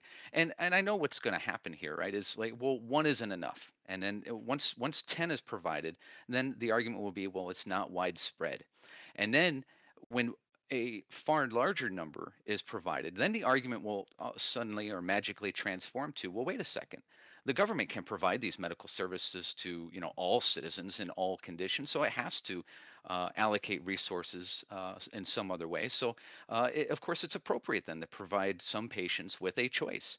There's a difference between individuals rejecting care provided by the state and care in a weird way, care being distributed to patients to help them die, right? And when the state engages in helping to kill people, and that's not what we ought to be encouraging. So that's where I'm at. I think that it's kind of like an odd argument to make, to be like, the state doesn't have enough resources, so instead of letting people die while they're waiting for like a lack of resources and keep them in pain, we just shouldn't give them that option. I feel like that's like exactly the problem, is that there's like, if there's not enough resources, and we hope and wish that there were, and maybe it'll eventually change, that still means that somebody is having to sit and suffer during that interim time and endure that when they may not have to and may not want to. Well, but how does that though create an obligation of the state though to be the provider of this? I think because the state has a responsibility to its citizens, and I think providing a Well, what responsibility does it have to kill you? Not to kill you necessarily, but I think wait, let me finish my point, okay? I think that the state is normally here to mitigate harm to its citizens. And I think that mitigating the harm of like maybe a suicidal person like damaging their family by trauma by committing suicide at home, or just by being fucked up and depressed and in pain all the time. Like the collateral damage alone, I think, is a good enough reason, but also just the individual damage to a person, if that can be mitigated, I feel like it should be. We have the resources, we have the technology. It's literally just moralization that makes us people not want. Yeah, but isn't killing them? I don't think killing somebody who's suicidal is mitigating the harm. That's exacerbating and terminating it. No, because like if you were mitigating the harm, you would actually figure out why they're suicidal and then try to address that. Somebody whose lives can be saved, if somebody can be trained to live with whatever problems that they have, right? If somebody can be reformed and brought back to life through various interventions that are not used by the government, because the government doesn't believe, this particular government has an ideological component that it also promotes, and so it doesn't promote various alternatives that exist. Yes, that is actually an increase in harm. And anytime that when we're talking about cases of euthanasia, that's a separate debate. What you're saying is literally when people feel bad. Now, if you lack resources, then you have many government agencies that are frivolous and can be shut down, including in Canada tomorrow. You can shut down all of the media channels that are paid by the government. All of those guys that produce the advertising that you agree that it's bad to advertise for, this type of assistance, right? Where a healthy-looking woman that just, that has some potential problems in the future, and she's advertising for that, or the cases where you are talking about, like all of that funding could have been thrown out, reduced from taxation, or moved over to pay for veteran services.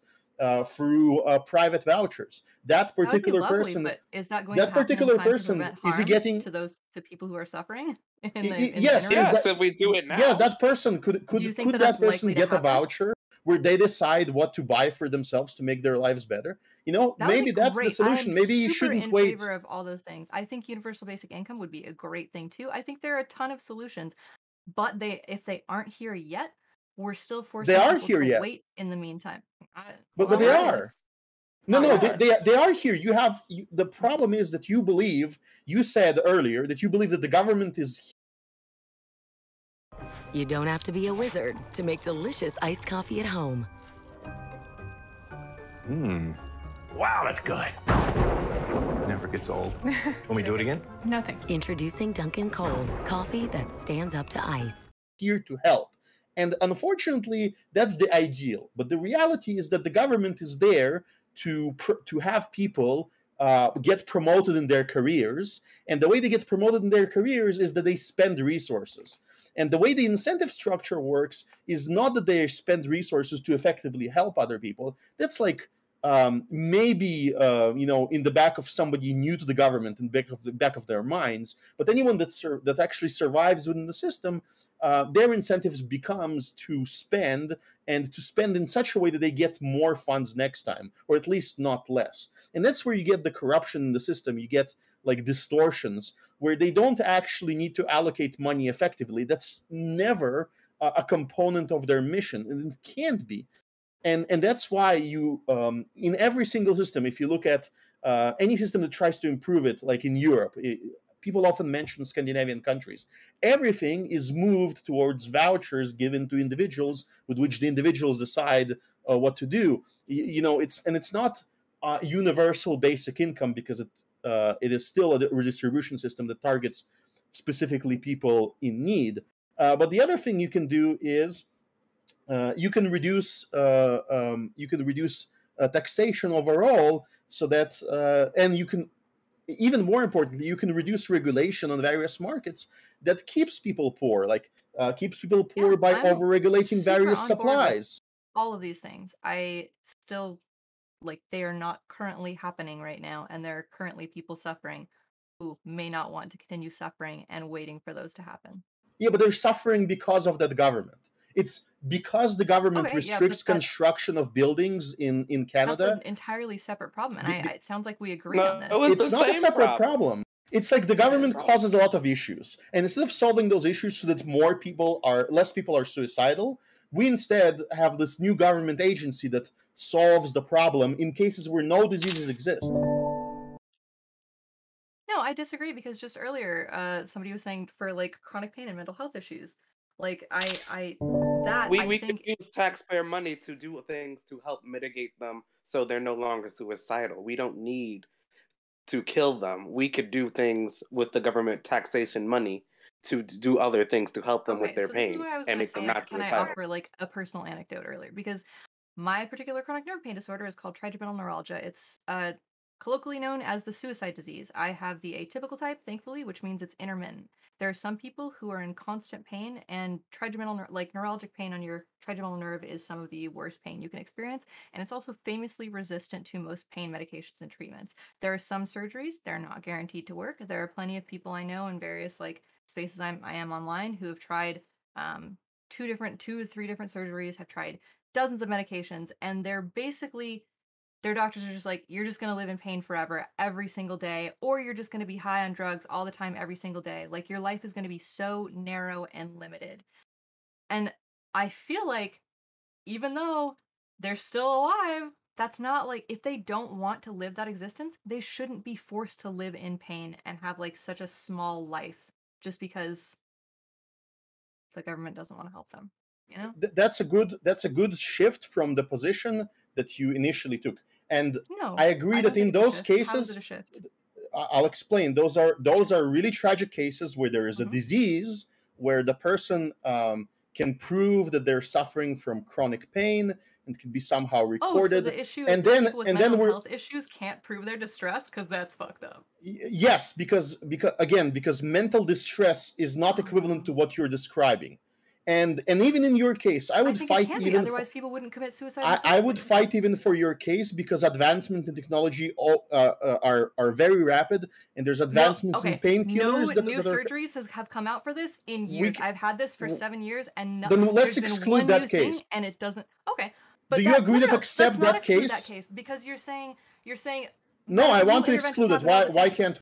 Why shouldn't we exclude Because it? I think this helps illustrate the point that I'm trying to make. No, and what you're it trying to doesn't. counter. Hypothetically, It would does, you accept it in because other you're cases? saying, wait, I don't think so, because this illustrates why not. You're still telling a person who only has pain to look forward to wait until a medical advancement might happen. There's nothing Well, guaranteed no, in any of that we're regard. saying that I'm it willing to actually exclude that happens. case, but hold you're on. not answering all the others. Here's the problem with excluding the case, right? Is that like that is like the point. Like what she's describing is the very point. Like, so I had never heard of her ailment, and I'm sorry that you're going through that. But like that, it's those ailments that the public has never heard of that don't make big money. Those types of ailments will not like it will. It's very doubtful that there's going to be the investment into figuring out how to help them, right? It's not diabetes, it's not AIDS, it's not all those well-known banner diseases, right? It's a rare genetic thing that happened to her. So to say that, well, science is advancing, right? That means nothing. It means absolutely nothing in that case. Yeah, and the reason why she brought in this particular case that I agreed to fight on it a little bit, but I'm willing to exclude it by basically conceding it because her actual position is many other cases that are not like that. When we ask the question, if we exclude all chronic diseases from the discussion and just agree with you about chronic diseases, and we talk about non-chronic things like mental health, like things that are potentially chronic, potentially not, and that are very difficult to prove empirically either way, and are definitely not something where somebody registers living in constant pain. They just suffer from chronic depression. We don't know which types of medication or lifestyle changes that they've attempted, and in those cases you would still support these types of procedures. So let's talk about those hard like a cases. couple of things you just said. Yeah, that you don't know what lifestyle changes that they've tried to make or whether they've tried to address it. I think that's again the reason for the screening. But also, I really take issue with the fact that you're like, depression isn't agony or painful. That people kill themselves because they're depressed because it is Well, misery. no, depression could be painful if there are some psychosomatic things that happen to it. Like I think there's a huge correlation. like lower back pain. I sometimes suffer from that as well. But that is a difference from like this, a physiological debilitating disease like you suffered from, like intermittently. I think there's a difference there between something that is a actual like disability slash like illness that is literally killing you, or I mean, if it's not not killing literally you, is killing me. like It's literally only pain. targeting Otherwise, your I'm nerve. totally healthy. Yeah, there's a So, difference I mean, between pain and psychological conditions. Yes, though we do distinguish difference, There's right? a big difference because I think there is a difference, but sorry, go ahead. Yeah, listen, I went through 5 years of crippling depression in my late 20s. And you could not have convinced me that it would ever go away because 5 years feels like forever when you're in the middle of it. And then I made a very drastic lifestyle change. And I understand a lot of times it's chemical, a lot of times it's physiological. It's not always about lifestyle. But in my case, it was. And I never would, you couldn't have convinced me that just making those kinds of changes that I made to get out of it would have such a dramatic effect. But I haven't had a bad day since. And it's been about 25 years since that. And no matter like what like hardships I might go through, it just I don't feel the way I did back then, and so like it's like a night and day difference. But you could not have convinced me at that time that that was a possibility because my outlook just couldn't go beyond the pain that I was feeling. So in my case, depression wasn't chronic, but I felt that it was chronic at the time. And I think that's one of the problems with mental illness is that it's very difficult to convince somebody who's in it that there might be like they might ever be in a different state, because it really does feel like it's that there's nothing beyond Well, then let me ask you the something. suffering you're feeling. Yeah. And for the sake of this argument, let's say that your problem was chemical, right? Rather Yeah. than just like changing your Right. mindset or whatever this you went through. Right. Um, Right. So if it was chemical and we somehow knew at the start of it that it would take you 10 years, right, to get over it, whether it be like in 10 years so there's a treatment, or in 10 years your brain chemistry changes so that you're all good, right? Uh, should it be the case that someone can decide, well, I'm not going to go through that 10 years of torture, that maybe it is temporary, but 10 years of what you experienced, I like that this like it's question. just too much. Yeah. Well, you guys don't have any way to evaluate this problem and to make such decisions, because it used to be that when when the majority of people were deeply religious and Christian, they could say, suicide is a sin, and therefore you should suffer for 10 years because the rest of your life is more valuable to God, and because it's a grave sin, you shouldn't do it. You had that standard. Now you don't have that standard, and I don't know by which standard do you judge that. Do you judge, oh, I shouldn't suffer for 10 years? Like, it's not something you can even calculate. Maybe you have children in 10 years. Maybe you have a happy family. Should those children not deserve their lives? Like, how do you What do is that? this How do you ask nonsense? that question What of a somebody? terrible That's why I argument. think it should be up It's to each individual because it's person a to decide religious whether they argument, want to like and it's a gamble moral and on it religious getting argument. better. Nobody should be forced to endure like with just like the hope that something might get better, but no guarantee or no knowledge that it will. But like the definitive, like this suffering is going to continue unless something changes. I think No, his no, large. I we're think his talking about point a is in part. case. Let me see if I We're can help talking him. I about a think his larger case. point is that we lack robust and sufficient tools to properly diagnose a whole range of I don't know if we can even call them disorders, because it's mainly symptoms of depression, for example, that we can identify.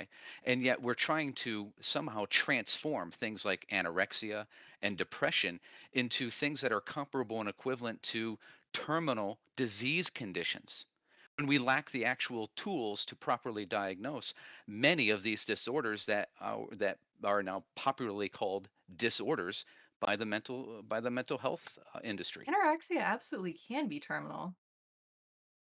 Have you not seen people like literally your organs start shutting down? Well, yeah, because Yes, that's because you're and not eating. But that can That's be not a caused by result someone Yeah, that would be of the condition anorexia. of anorexia. Yeah. That is a result of a person's decision to do something. Yes? Yeah, I mean Because that's someone choosing not to the eat issue because they of their have, mental health. right? Yeah, Like it could be they're forced to anorexia. together. Eat. Someone can help you eat. There's Someone can there's a help you eat. difference between the So amount we of should make somebody be agency force fed. necessary to like resist anorexia versus the amount of agency necessary to resist like a cancer, right? We know this. We know that there's an ability, but that's even decisive from the point. Like, shouldn't we just be talking about why does anybody have the right to remove somebody's like ability to end their life if they want to? It's their life. Wait a sec. Why are we Wait making a this sec. argument Yeah, We are talking about like approval and we're disapproval? hold on, not. Chip. Hold on a That's second. You not the own it. question. It's should the government Chip, kill you? what is this word Should right the that you're government kill using? you is the question. I'm We're not. saying It's that not if a you're part gonna, right. See, this is be very careful, right? There's two things being discussed. This particular case is that you go to a government, and the government says, "Oh, you're depressed. By the way, we have this treatment called medically assisted ending your life." By the way, so that's what we're talking about. It's advertising a government service. If we were talking about a person having the ability to end their life, well, obviously we don't have, this. We have a statistic of this happening all the time where people do it themselves. And we also discussed earlier that what's you could going buy on? a variety of devices, How we from doing? firearms to chambers, to do it on your own dime at your own home, and it should be investigated every time as a potential murder or a suicide. And that's the role of local law enforcement. But Sure. that's not what we're discussing. We're not forbidding people. We're not going into the homes and putting people in institutions that are suicidal against their will. That's not what's happening. What's happening is that people suffering We from are. conditions are offering. You can make a call. You can make a welfare check. That is like a thing. But The That's not point about I'm lead directly making to isn't even suicide. about that. Sorry. If you're going to spend money and because what is a gun different from a hospital? A gun is still a product, a commodity that exists because the state allows it to exist. Everything that exists in the market as an option to end your life exists there because the state allows it. So are we going to let people jump Well, I don't off think of my fucking state should be doing Oh, moral There's a let difference him between a let gun and a well, I don't think doctor. I my do want to The hear what doctor Tuna. swears an oath, and the gun Oh is my just an God, object. I do want to hear what Tuna Chip has to say. Tuna Chip is nice to meet you. Thank you for stopping by. Hey, not Yeah, a problem. yeah. Please go We had ahead. the panel before. I'm familiar with this stuff. We did the what is it? The dog whistle Oh, panel not too long ago. yeah. Yeah. We did. Well, I'm happy that you're Yeah, here. what it's not familiar because what we don't have what do we have? Do this or something. We could put like the Tuna Chip, Yeah. pretty based. okay, but no. The point I'm saying is that the ability to kill yourself, it's always present. It's like an innate feature that most people have. Some people don't have due to disability, but by and large, suicide is available to a majority of the people that are going to apply for it, right? And if they're going to do this by defenestration, if they're going to jump into traffic, if they're going to run in front of it, we know that there are different ways that are more socially disruptive. And if we can offer a service, shut your goddamn head shaking. There's ways that are more socially No, disruptive than putting grandma into a permanent sleep.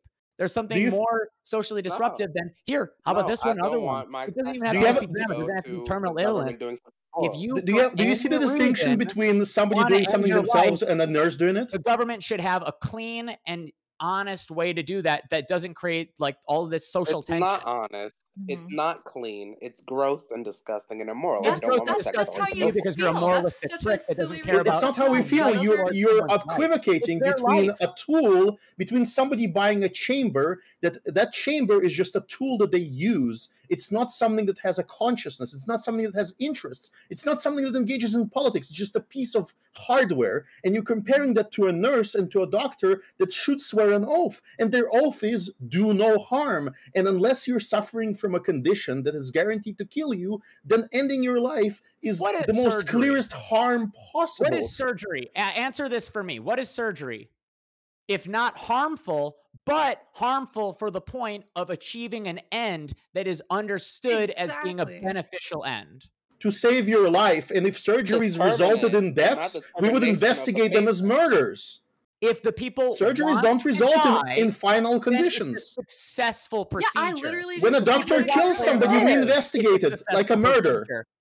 It's about matching the end with the intention. It's not about, oh my God, we Yeah, and need we as don't Can many want you the people engage alive with as the argument? possible, want to even the Can you ones that engage don't with want the to be argument? alive. Can you explain how you compared a gun or a chamber to a nurse and a doctor? Do you not recognize the difference between a tool and a tool user? That when you give someone else the right to do something to a citizen, that's different than the citizen having the right to do it to themselves? Do you not But it see the would only difference? be at the Can you citizen's engage with the behest. difference a little There's a bit? That's the very thing. It's not Recognize like the that doctors that and it nurses is. willy-nilly going around fucking murdering people because they want to.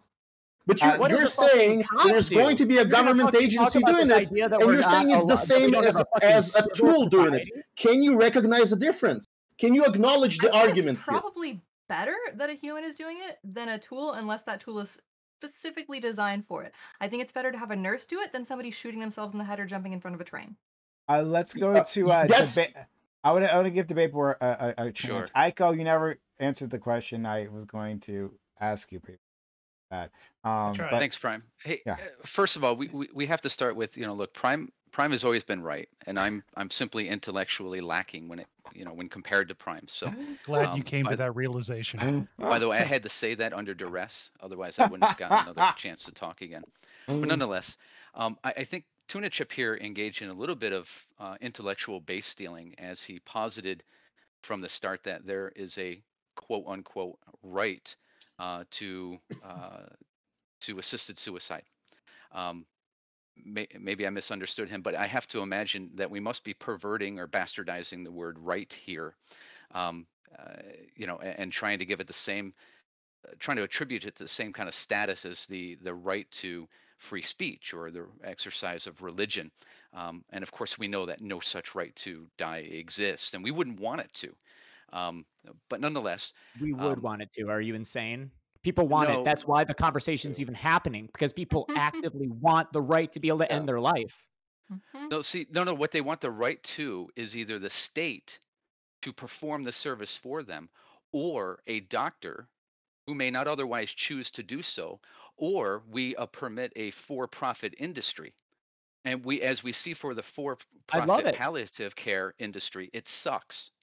All right, and we open the door to all sorts of abuses, such as we see under the Oregon law, where there have been rampant abuses since 1994 when it was passed. All right, now this whole idea of rather than letting somebody jump off a bridge to kill themselves and having some sort of negative social effects, what we can guess at those, but what we do know as a matter of fact is that after euthanasia and or assisted suicide laws are introduced, we see rates of assisted. With Premier Protein powders, you can mix up your Mondays, Sundays, post runs, and hey, just for fun.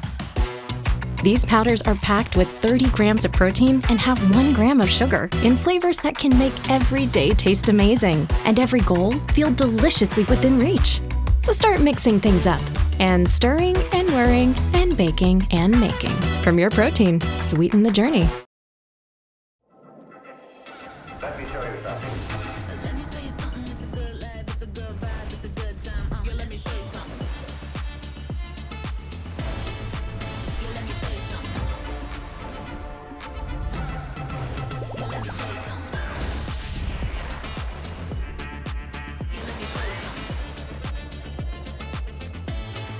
Let me show you something.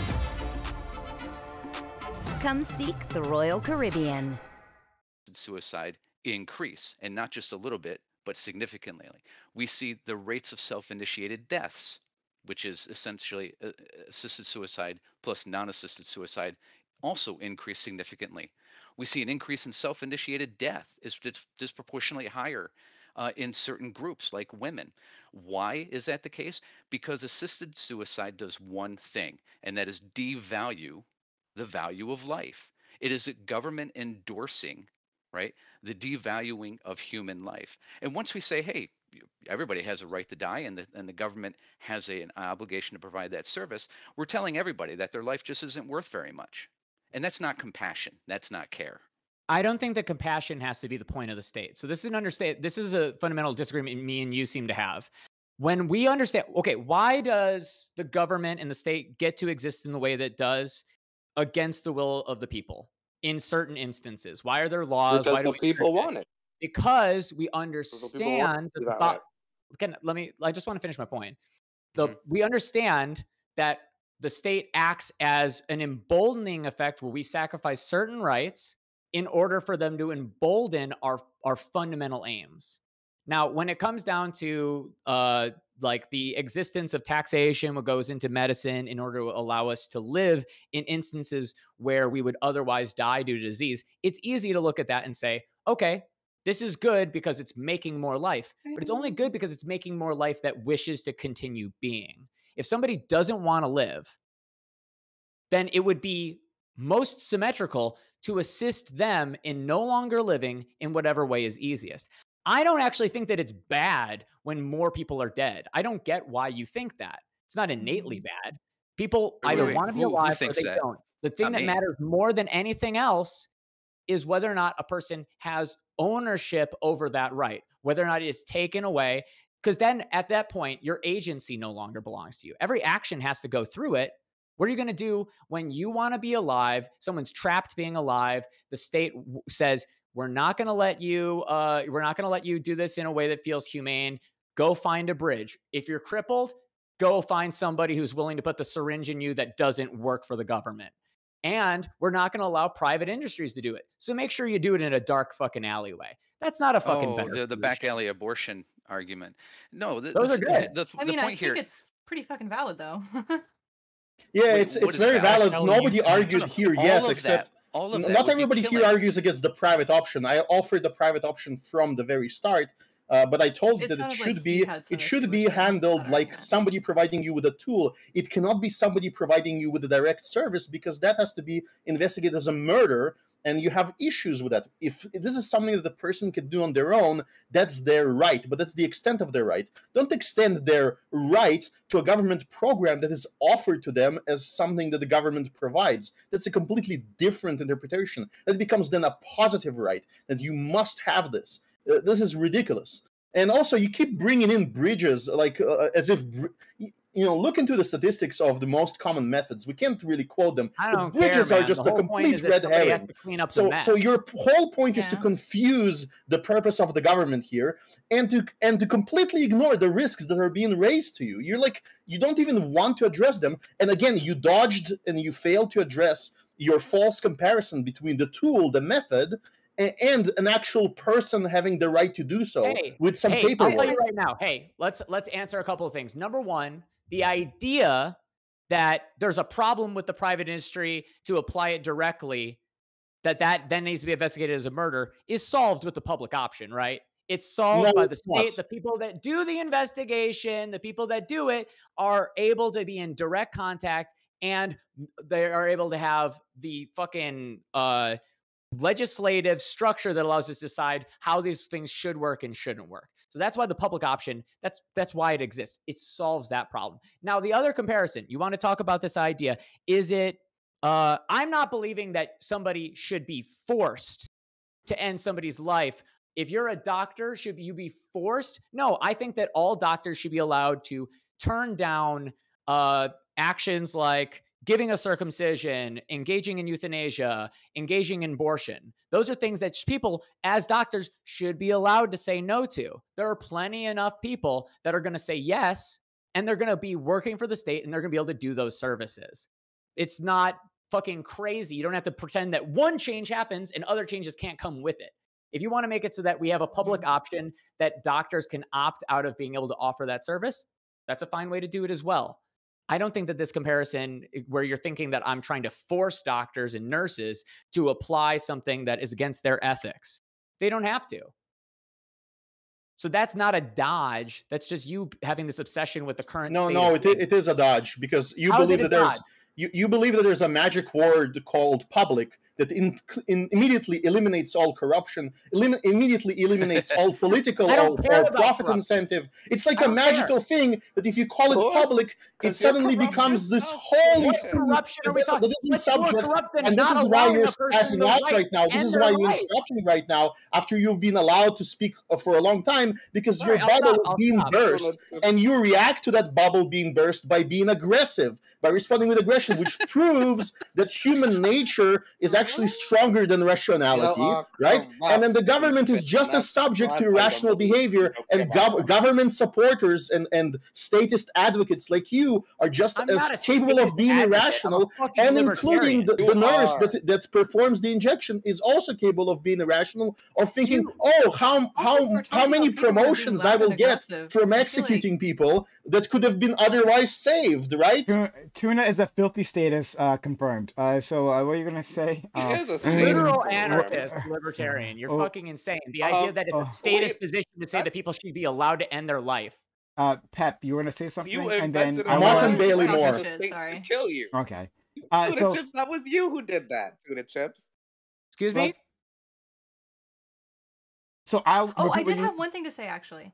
Okay. I don't think the bridge is a red herring. As somebody who lives in the Bay Area, people kill themselves in front of our public transit system and jump off the bridge, and it takes so many resources away from like actual emergencies that like this could have been avoided, and some other emergencies can't be avoided. So I do think that it would be beneficial overall. Give me the numbers. Give me the Trains, statistics.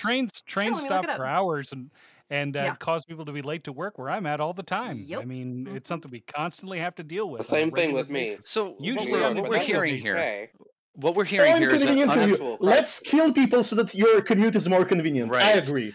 This is the If they're utility already argument. gonna want it. die, If I they would want- rather them do it in a way that's less harmful to everyone On their around own, them. No, see, without it's the not less government's harmful, assistance. though. Yes. On their own. No to the death Oh my penalty, God. and no to No, because government doing it on assisted their own suicide. doesn't What is the ensure highway? that it's not going to have collateral damage. Doing it alone and like almost always ensures that No, somebody see, has to find the what's body. happening There's here- going to be collateral damage. See, here's a problem with the discussion, right? Is we have some people arguing from the individual perspective, like our fellow panelist here with her ailment, right?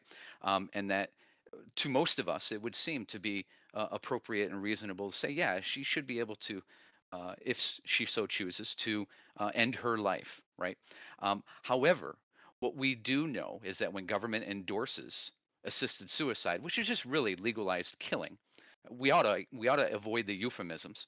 Um, but when we have the government endorsing this, we have the government intrinsically devaluing life, telling people that your life is not worth protecting. Your life is not worth protecting you from suicide. This is why we have now an Italian man, right, being allowed to get assisted suicide because he was paralyzed, or a ethics journal arguing that someone suffering from years long anorexia now magically transformed into terminal anorexia being allowed to get uh, assisted suicide.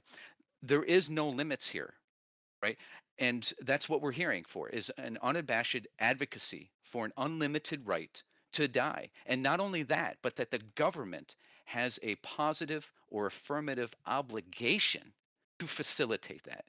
And that's the intellectual step that's being stolen here, right? The invention of a right, and then just kind of the disguised thing that, oh, taxpayers ought to be on a hook for it, because you know what, if taxpayers don't subsidize it, then my morning commute's going to be disrupted. That's nonsense. That's bullshit. That's just bad logic and Not just rationale. okay. This feels a little bit bad faith because it's not just my morning commute is going to be That's what you disrupted. It's said.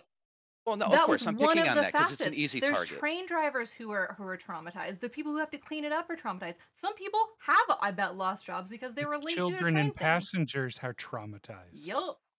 It's And not just the people I'm that have to minorly scrape angry it off because the someone ground should work for die. the people who state. do that. In The Yeah, but public. money children still and gets That's adults are spent more by the for traumatized state. every people in day public.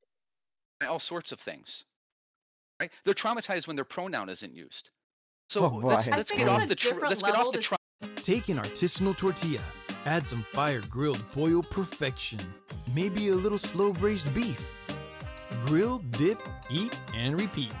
New Loco Burrito Grillers, only from El Pollo Loco. Feed the flame. I was thinking of spending some time as Iron Man, with thrusters for feet and hands like cannons. Is that too much to ask?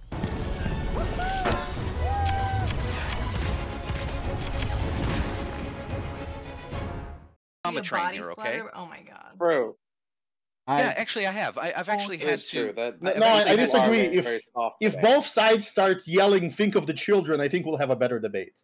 Why? We're already Think of the euthanizing children. children. Let's I mean, go to Slaughtering babies. Hey, Coconut, on did the- you have something to say? You've been quiet, and then Aiko, who's been I love to hear stuff from his mouth. Coconut, Coconut. Okay, well, Wait, we'll steps see away. that Coconut's is away. Something's Let's going on there. go to yeah, Aiko. Yeah, I forgot the question you asked me, but I'll just say when I think of this conversation, like I mean, I'm not all the way where these two guys are, but I do find myself sympathizing with Casimir and Debateboard to probably to a larger degree than I do the other side, because what springs to my head the most are Aldous Huxley's Brave New World, when you have that death appreciation class that goes on in that book, or Logan's Run, when where everyone's supposed to report to the suicide center at 30 because they're told that the life after that is just going to get more painful and it's not worth living. I don't know. I do think that we have to deal with the possibility of the sort of mission creep that goes on when it comes to these sorts of things. And I think maybe one of the hard breaks for this is you shouldn't advertise it. You shouldn't positively suggest it in the hospitals, that sort of thing. That said, I think, consent is important, and I try to consider consent on all of these decisions. And even though I am not a fan of assisted suicide just as a concept, I think, to force people to continue living, I think at some point we do need to consider their consent. So I just think that we need to think hard about where the brakes are and how we stop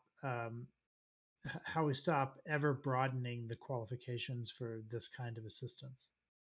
I do have to hop off here, so I will say goodbye. See Take you, care, all. Desperado. Hey, see you, Desperado. Bye, Desperado Sensei. I think take care. most people probably have an inherent objection to all of the above assisted suicide advocacy that we're hearing. Right? We try to dress it up with euphemisms. We try to dress it up with, well, there should be, at least 6 months of mental health care, and which seems to be ironic, because what's really being argued for is an absolute right to die. And if that's the case, then why muck it all up with visits to the doctor and visits to the mental health professional?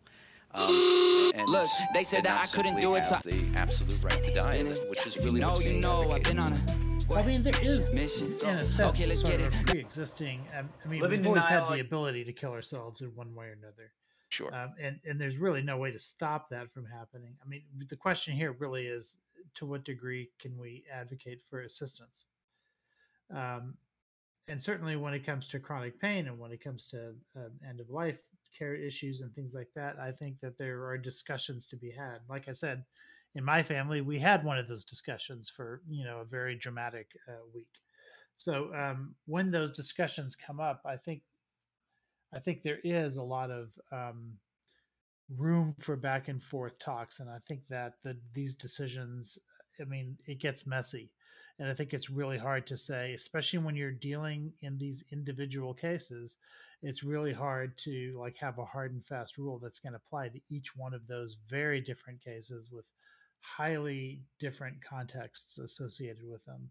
It's very easy to sort of characterize them as a group, especially if you're trying to come in with an ideology. And I have one too. I'm Catholic. I have a sort of natural bias, against ending a life. But I don't know the context of each one of those situations, and so that conversation between the patient and the doctor should probably override what my opinion is, especially since I'm looking at the 1,000-foot level at innumerable cases over time. But these families are dealing with a single case, and they're consulting with their priest, like I did, or they're consulting with their doctor or their other family members, and they're having these discussions, and they're talking about somebody that they love and they don't want to see in pain. And I certainly think that the decisions that they make outrank any decision I could make from my distance. Wait, can y'all hear me now? Ico Rick. Yeah. I Yeah, we like can what hear I'm you. hearing. Okay. Sorry? We can hear him. Oh, Go well, ahead. Go ahead, Casimir. Oh, sorry. I just want to say that I liked what I hear, and I hope the discussion moves there, because you've outlined a system that's independent from you, that has been relatively stable for hundreds of years, that has a book that writes down what the priorities are. And so we know sort of what ideals are being promoted. And if the government was bound by such a book or bound by such ideals, Like a then I would constitution? know. One moment, then I would know what to expect from that government, because it would if it would be written in the Constitution that suicide and that suicide and other anti-life activities are immoral and should be discouraged, even if they are right. Then we would have a different expectation. However, our government, for better or worse, is morality neutral to a great extent. It's neutral on those topics. And if we, a great segment in our society has abandoned, religion as a standard, they should offer their new standard. Because without that standard, how can they promise us that what the other person here, what Debateboard is saying, is not going to come to pass? Now, I criticized Debateboard earlier is that I want him to demonstrate the slippery slope in some cases. But hypothetically, if I start asking hypotheticals from Tuna Chip, hypothetically, can this be the end case where life is just not valid? Or if I ask Tuna Chip, for what reason do you value life? Is that like an arbitrary decision that can change tomorrow on a societal level? I would want to have an answer. I like Iko Rick because he has that answer. We can disagree on policy, but we both at least value the same things. What do you value and why? Yeah, and I think that it is important in these questions, and we run into this in the world of academic debate all the time. The difference between what one ought to do, like what is your moral responsibility, versus what you should be allowed to do. And so people all the time have the right to do to make decisions that I personally might feel are immoral decisions, but that doesn't mean I don't recognize that they have the right to make that decision. And so to make that decision between ought and allowed, I think it's important in things like this to know distinctions.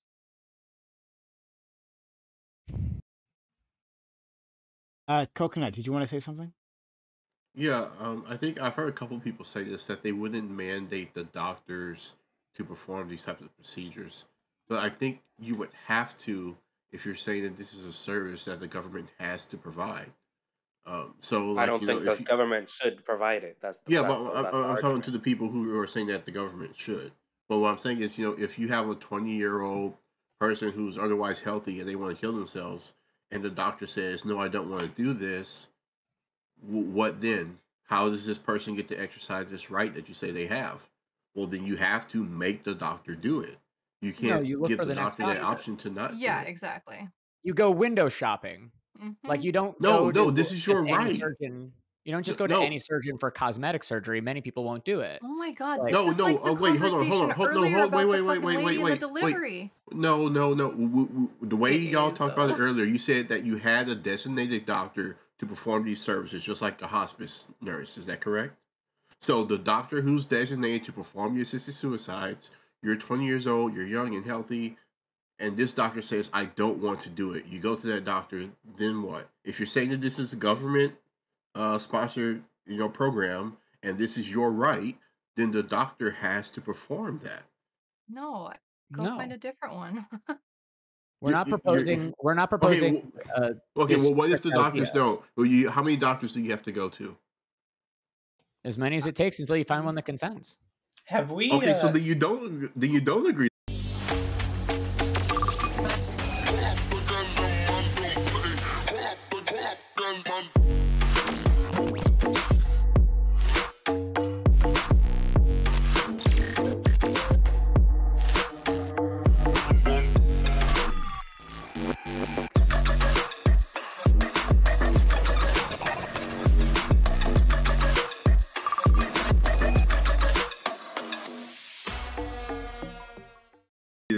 This is a right that you have, and that doctor should have to do it.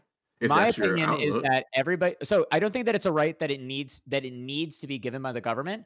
My opinion is that if two people want to do something, if one person wants to offer somebody money in exchange for the service of ending their life, no one should be allowed to get in the way of that. That's my position. Yeah. Then why should it be the government? Why can't it just be like your buddy? Because the currently they government control a lot of the currently healthcare stuff in has an hospitals, yeah. ownership of those like instruments of investigating whether or not something is not corrupt. Ownership. Something. The They have the slavery power. is Ownership on confirmed. what is corrupt? The mask Well, is down. no, they have the power. So, gentlemen, have we looked at the class angle of this? Have we spoken on the class angle of this? Because I feel that's a very important point or very important angle to be analyzing this from. Because if you're specifically looking, and I'm guessing it's the Canadian government example that's got everyone, up in arms out of nowhere, and you can very clearly see with the Canadian example that, when it is being pushed on people, maybe beyond the bounds of good taste, it is routinely upon people who are led into misery in life, not because of sort of, unescapable, physical conditions, but poverty is often a major contributing factor as to why this gets pushed on people. Oh unhoused wait, so people so who you have. agree with so Dr. K, you do agree with me that the government is sometimes pushing it on people almost inappropriately. Sure, I mean, yeah. Haha, Prime. Dr. K agrees with me, not you. That's I not a mean, ringing endorsement. I think Dr. we K can is do, observing that there could be that gentlemen. risk. So we can do funny laughs about this, but this is people's lives we're talking about here. So Yeah, let's true. not I make agree. this into a fucking joke, can we? Thank you. Yeah. You're the one who did it, Island. So come on. Okay, well, no, because Prime was just like when I was bringing up this this Mhm. problem, Prime was like vehemently denying it, even though I put up sources saying that this was a problem. Yeah, what? No, stop it. Literally stop it. Stop Because what? because you keep, I'm not going to let you get away with it. Keep trying. I'm not going to let you get away with it. You specifically said that Canada was not providing these services and saying, well, you know what, instead, why don't you just die? Instead, what you gave me, the service, the references you provided me specifically said, hey, they're just providing this as an option when it's medically relevant. When, hey, like among your list of options, hey, we also provide medically assisted suicide, not refusing care. So don't try it with me. Like don't fuck with me, man. Like I'm not gonna let that happen. Now, like you think I'm new to this? I'm not fucking new. I've been doing this for a long goddamn time. Listen, in the sources, like the veterans are complaining that they were going to the veteran agency for something, and then they were unsolicited, like unprovoked. They were Which is a just different offered, fucking like, hey, argument. Don't try it with me. Once again, I'm too good at this. okay, I guess we have a disagreement on what. Okay. Yes, on your words and what they mean. Thank you. Okay, yeah, you must have interpreted it a little bit differently than what I meant, but okay. Is that like the equivalent of "I'm sorry you feel that way"? I mean, more or less. I don't know. I always get put into a bit of a dour mood when like necrotic politics, enters the fray, and like, I don't know. There's sort of been this new wave of stuff like, when people get blasted to death in Ukraine and people make these funny dunking memes about it and stuff like that, and like milking, people's actual like lives and deaths into content. It's just something that sort of puts me in a bit of a dour mood. You know how it is.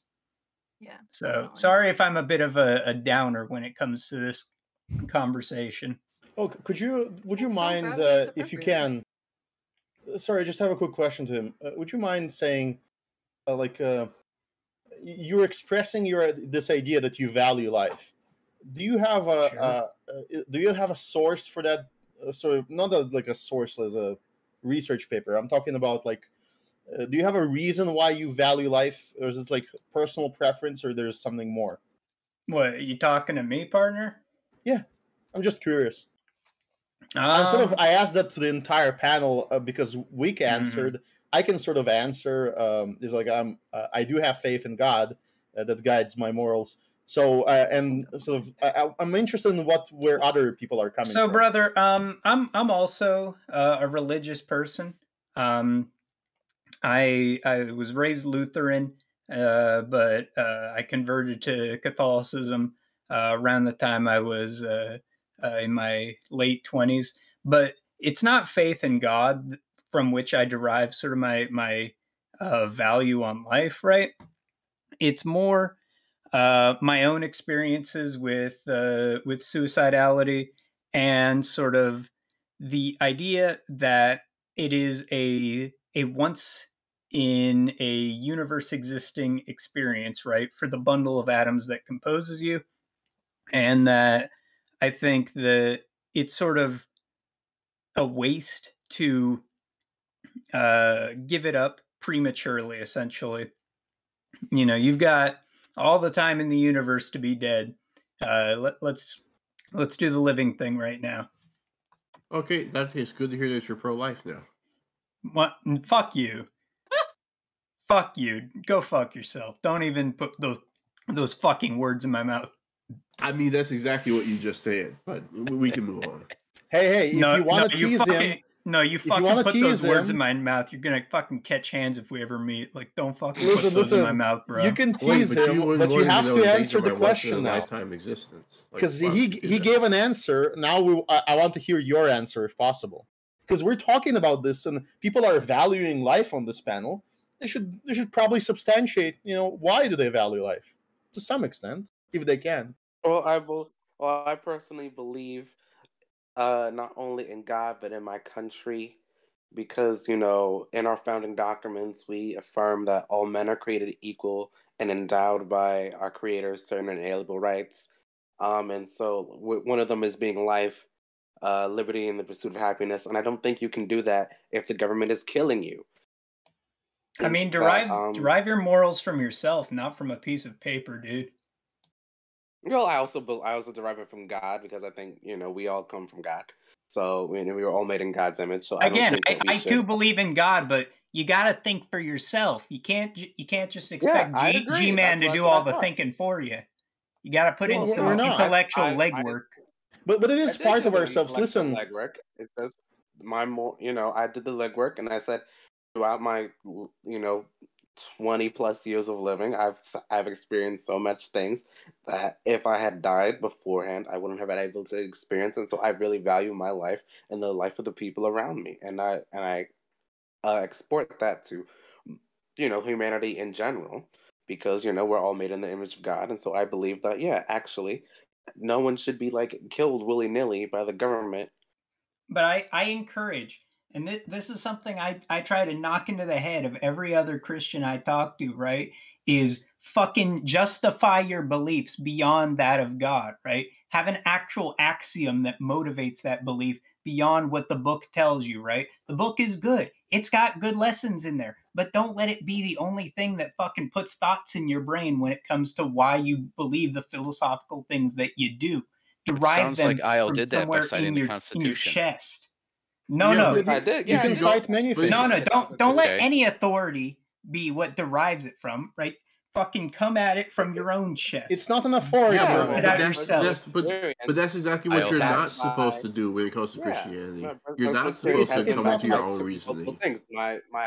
My affiliation No, with my no, no, country no. and my affiliation with my God, and so And his those life three experience. things together, Hmm. build my view of being pro-life in that way, because All right. my All personal I'm saying, experiences. brother, all I'm saying is read some philosophy outside of the two and really try to justify it without using either of those two lines. Yeah, but No, what I'm it's saying not. is, I It's think not as a just. Christian, that's what you're not supposed to do. Do Because it without this is appealing to the hold on. authority. No, but what I'm saying is this is the same argument I hear from people like nowadays. We're talking about the promiscuous sex thing. Well, what's the harm? Like, well, why is it so bad? Why is it a sin? Because from my own beliefs, I'm just having sex Brother, with why another did person. God give me a And I don't fucking see any thinking harm brain happening. if he didn't But want me okay, to fucking philosophize? If he didn't want me to fucking because he says philosophize, he trust would in have made his me a ways with all robot. your heart. He says trust in Yes, his but ways with all your heart, not the And ways I that you do, but I decide can on also your Sounds own. like fucking a think for different approach to myself. tone policing right now. You didn't consult the correct sources. No, but Sure. it's interesting. You are to use your own reason. So let's reason about this. So Sure. when some people say that they are invoking God, that might be a very simple invocation of an authority, right? But there could be another sort of view, more complex one, where you recognize that that you're also not an authority, so you have limits. And when you try to analyze something just on your own, based on, I don't know, your own limited education, your own limited exposure to life, and what your family taught you, that is limited. Whereas when you consult some kind of a tradition that has thousands of years of history, that absorbed other successful strategies, and that have all been sort of flowing into some direction, where certain things were added possibly for nefarious reasons, but other things definitely survived there. Well, that's because exactly it, because though, they're right? good. And The writer, this brings you this conception Cashmere, of good is not arbitrary, and it's not authoritarian, where the it's more writers like of culturally faith, evolved. the It's a writers of cultural faith evolution that were you're tapping men, into. right? Tuna Chip, are you raising your hand? I'm not sure if you were raising your hand. Yeah, I am. So I And then think Aiko. one thing that's kind of missing here and maybe this is like the apt way to look at this, is he's not saying don't look towards traditions of thought. He's saying actually dive into them critically and learn from them. You don't Exactly, just and go to be them blindly. critical when you read them, right? Don't just spit them right back Who are out. we shaming here? Let's move on. Good. Can you, Tuna Chip, And the thing can is, you I think volunteer your I've done this tradition of thought by consistently. which you value things? Yeah. So like, okay, if the question, why do I value my life and why do I value the lives of others? I value my life because I like being alive. I enjoy the experience of life. Simple as that. Will to life. Other people's lives, I enjoy their presence in my life, and then I also enjoy and believe in this like rational explanation behind the idea that agency makes things justified. Agency is what brings things justification because it motivates labor. The labor allows the things to stay inside of that pattern. It's the core. If you don't have a will to live, in my opinion, you're going to die one way or another. I care about those lives, but I mostly care about life in its vital sense, not the mere existence of life, but the fact that there is will to life inside of that life. Aiko? Oh, Aiko, you're muted. Oh, sorry. Yeah, I just wanted to like give a similar answer, but this is also I just dropped in chat and also in VC chat a papal letter from 1996. It's John Paul II. It's a document called "Truth Cannot Contradict Truth," and in it he argues that the truth of revelation arrives you at a particular answer, but that you don't have to just take the word of Scripture for it. You can arrive at those. You should be able to arrive at those same truths through secular reasoning, through reasoning alone, and that those two different ways of getting to the same answer, it's sort of like when you check your math by using like a different method of math to arrive at the same answer. And so this is just. Can someone stop scrolling their mouse? Whoever the others mute themselves. I think it's Dr. K. Anyway, yeah. So my point is that the truth has a way of being leading you into a particular direction and giving you a definite answer, and so you should be able to arrive at that through many different methodologies. And so the church itself also believes that its truths should be testable through secular reasoning.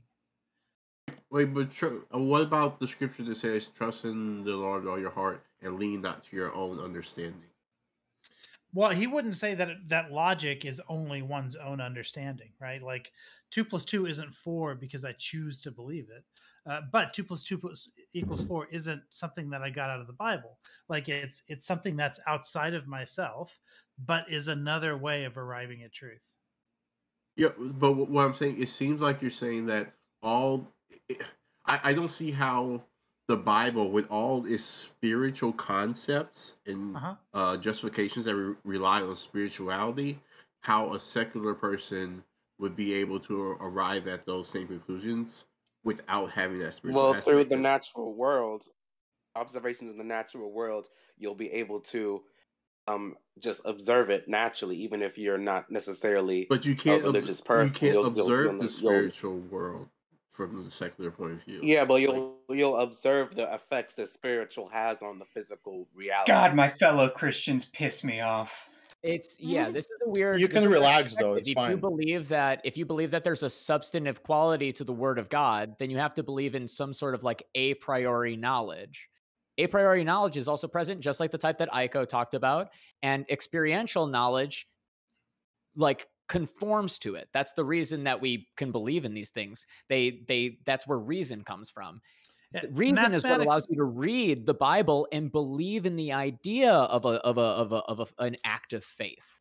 So like the idea that you're actually extracting it entirely, you would need reason to even understand the concept of investing faith in these things. No one just has that before consulting reason. Although it does start with a fundamental faith. Aiko, you wanted to mention mathematics again, but be very careful. You should just say logic to be very, very, very precise, because it's the logic that makes especially fundamental rules of logic like the law of identity and the principle of non-contradiction that allows you to have like equations. Equations themselves are sort of like math is a little bit is actually considered constructed by many people these days. The specifically 2 Yeah, plus 2 equals 4. Well, look into Wolfram's research to figure that out. The part of math that's the most solid is the actual part that's pure logic. The reason why 2 plus 2 equals 4 is because of laws of identity not allowing you any other outcome unless you change what the equation means entirely. But yeah, my point was much more simple than that, which is to say that math exists in the world of theory. It's not a material thing, and Yes. so one might, so it sounded as if the assumption was that if you're secular, you're only thinking materially. But in fact, you can think in the world of theory as somebody who's secular every bit as much as somebody who considers himself spiritual. Like these are both. But the world.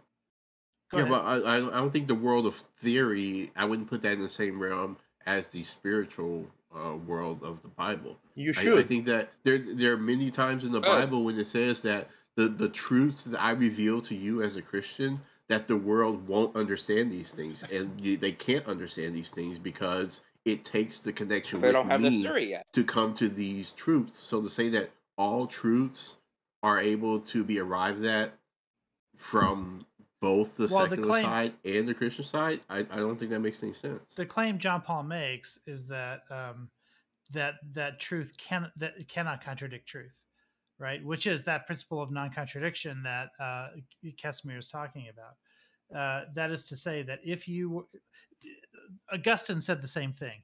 Augustine, in his critique of interpretations of Genesis in his day, said that if we know something about the world, like about the material world, that contradicts or appears to contradict what's in Genesis, then it is our interpretation of Genesis that has to change, not the science. And so, although he wouldn't say science because that word didn't mean that back then, but philosophy is what he would say. Yeah, right, exactly. Sort of material philosophies. So the point being that he understood then that we can interpret scriptures in ways that contradict what we know to be true in the world. Because at that point we were becoming fundamentalists. At that point we're sort of creating this new world for scripture that's sort of divorced from the world that we live in and that we know. And so I think one of the reasons John Paul makes this claim in Truth Cannot Contradict Truth is that he wants to, because he's also, for instance, the person who apologized for what happened with Galileo, because we were enforcing scripture over science at that point. And that story is bunk, Icowicz. Well, he does make that apology. He made that apology unnecessarily because of the sort of cultural noise that occurred around Galileo. Oh, you know better than the Pope Galileo was. now. Oh yeah, Galileo was treated extremely well by the church. That's one of that's a trope. Well, it was a comfortable imprisonment, no doubt. It was the reason why he was imprisoned. With Premier Protein powders, you can mix up your Mondays, Sundays, post runs, and just for fun. With 30 grams of protein and 1 gram of sugar, these powders can make every goal feel deliciously within reach. Premier Protein, sweeten the journey. Instead of executed was because he was the Pope was his personal friend, but the crime that he committed at the time was guy says listen to traditional knowledge and then says no, the Pope's wrong. He doesn't understand it the way I do. He specifically in his writing he directed direct insults towards the Pope, and those insults were like directly calling him like stupid and other bad words, which was considered like the blasphemy, and so automatically should have been killed, but instead, because the Pope was actually his sponsor that gave him like funds for much of his life, the Pope said, you're getting old and senile, stay at this vacation home and stay out of politics, please. Thank you. Those I want to point all out of those things are true. I want to point out a quick irony here, and that was Dr. K first trying to shame Isle for thinking uncritically, right, and extolling the value of critically assessing these sources of human value or human life.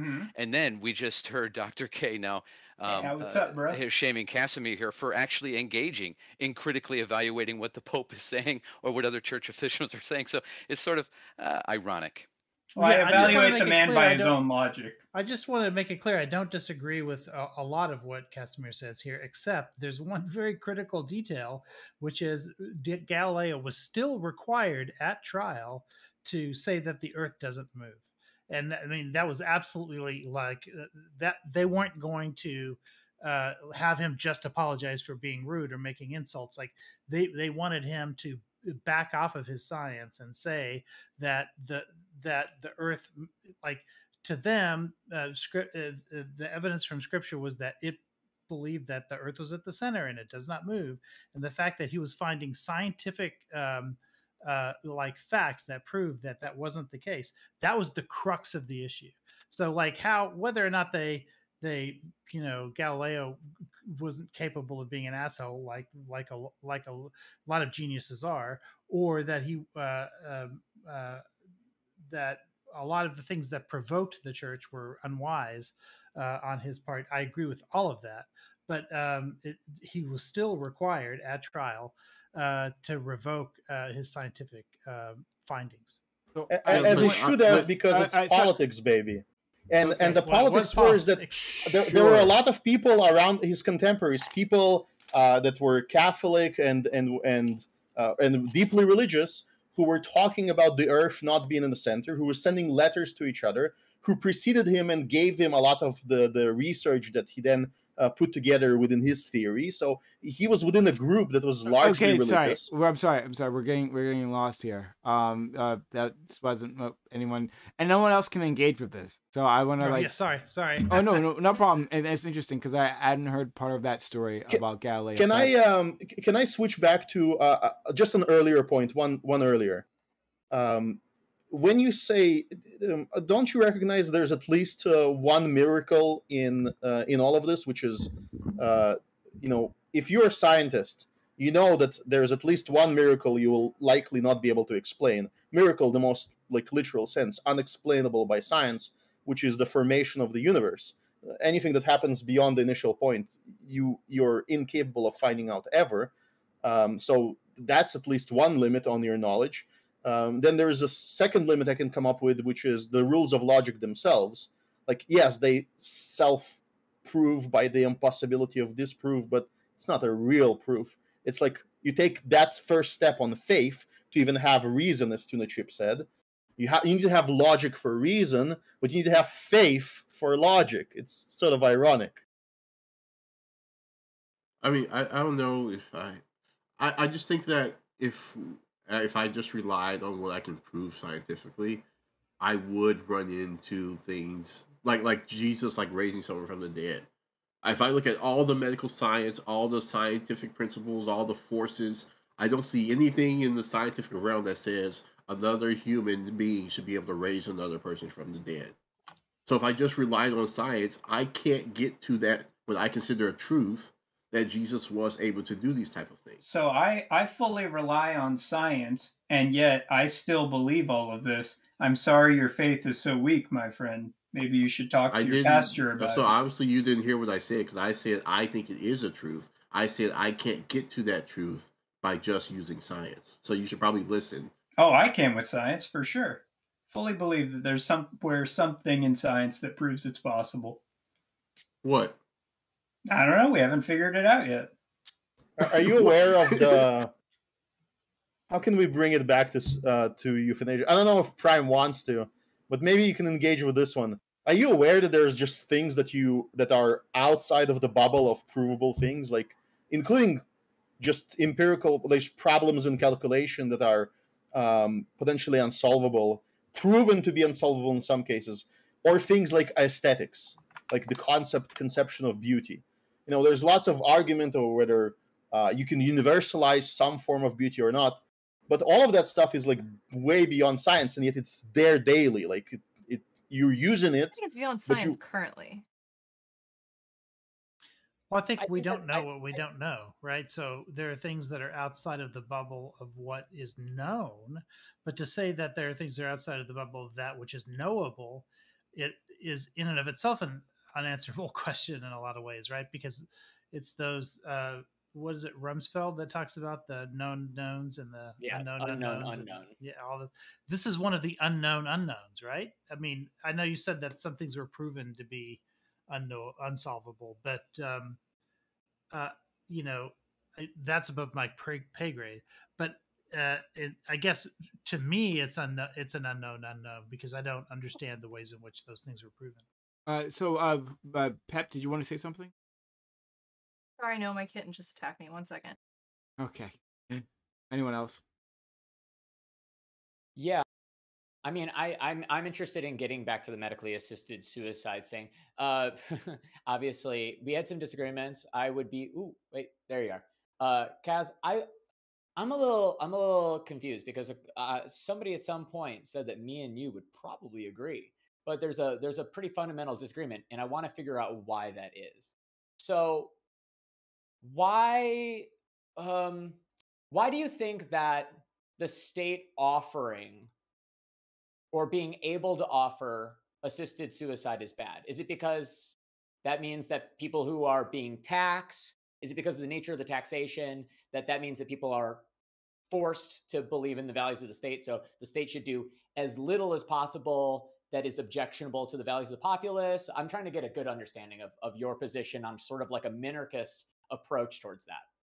Well, one of the problems is that when we're dealing with both Canada and the United States, is that it seems to be that we're arguing on like a federal level.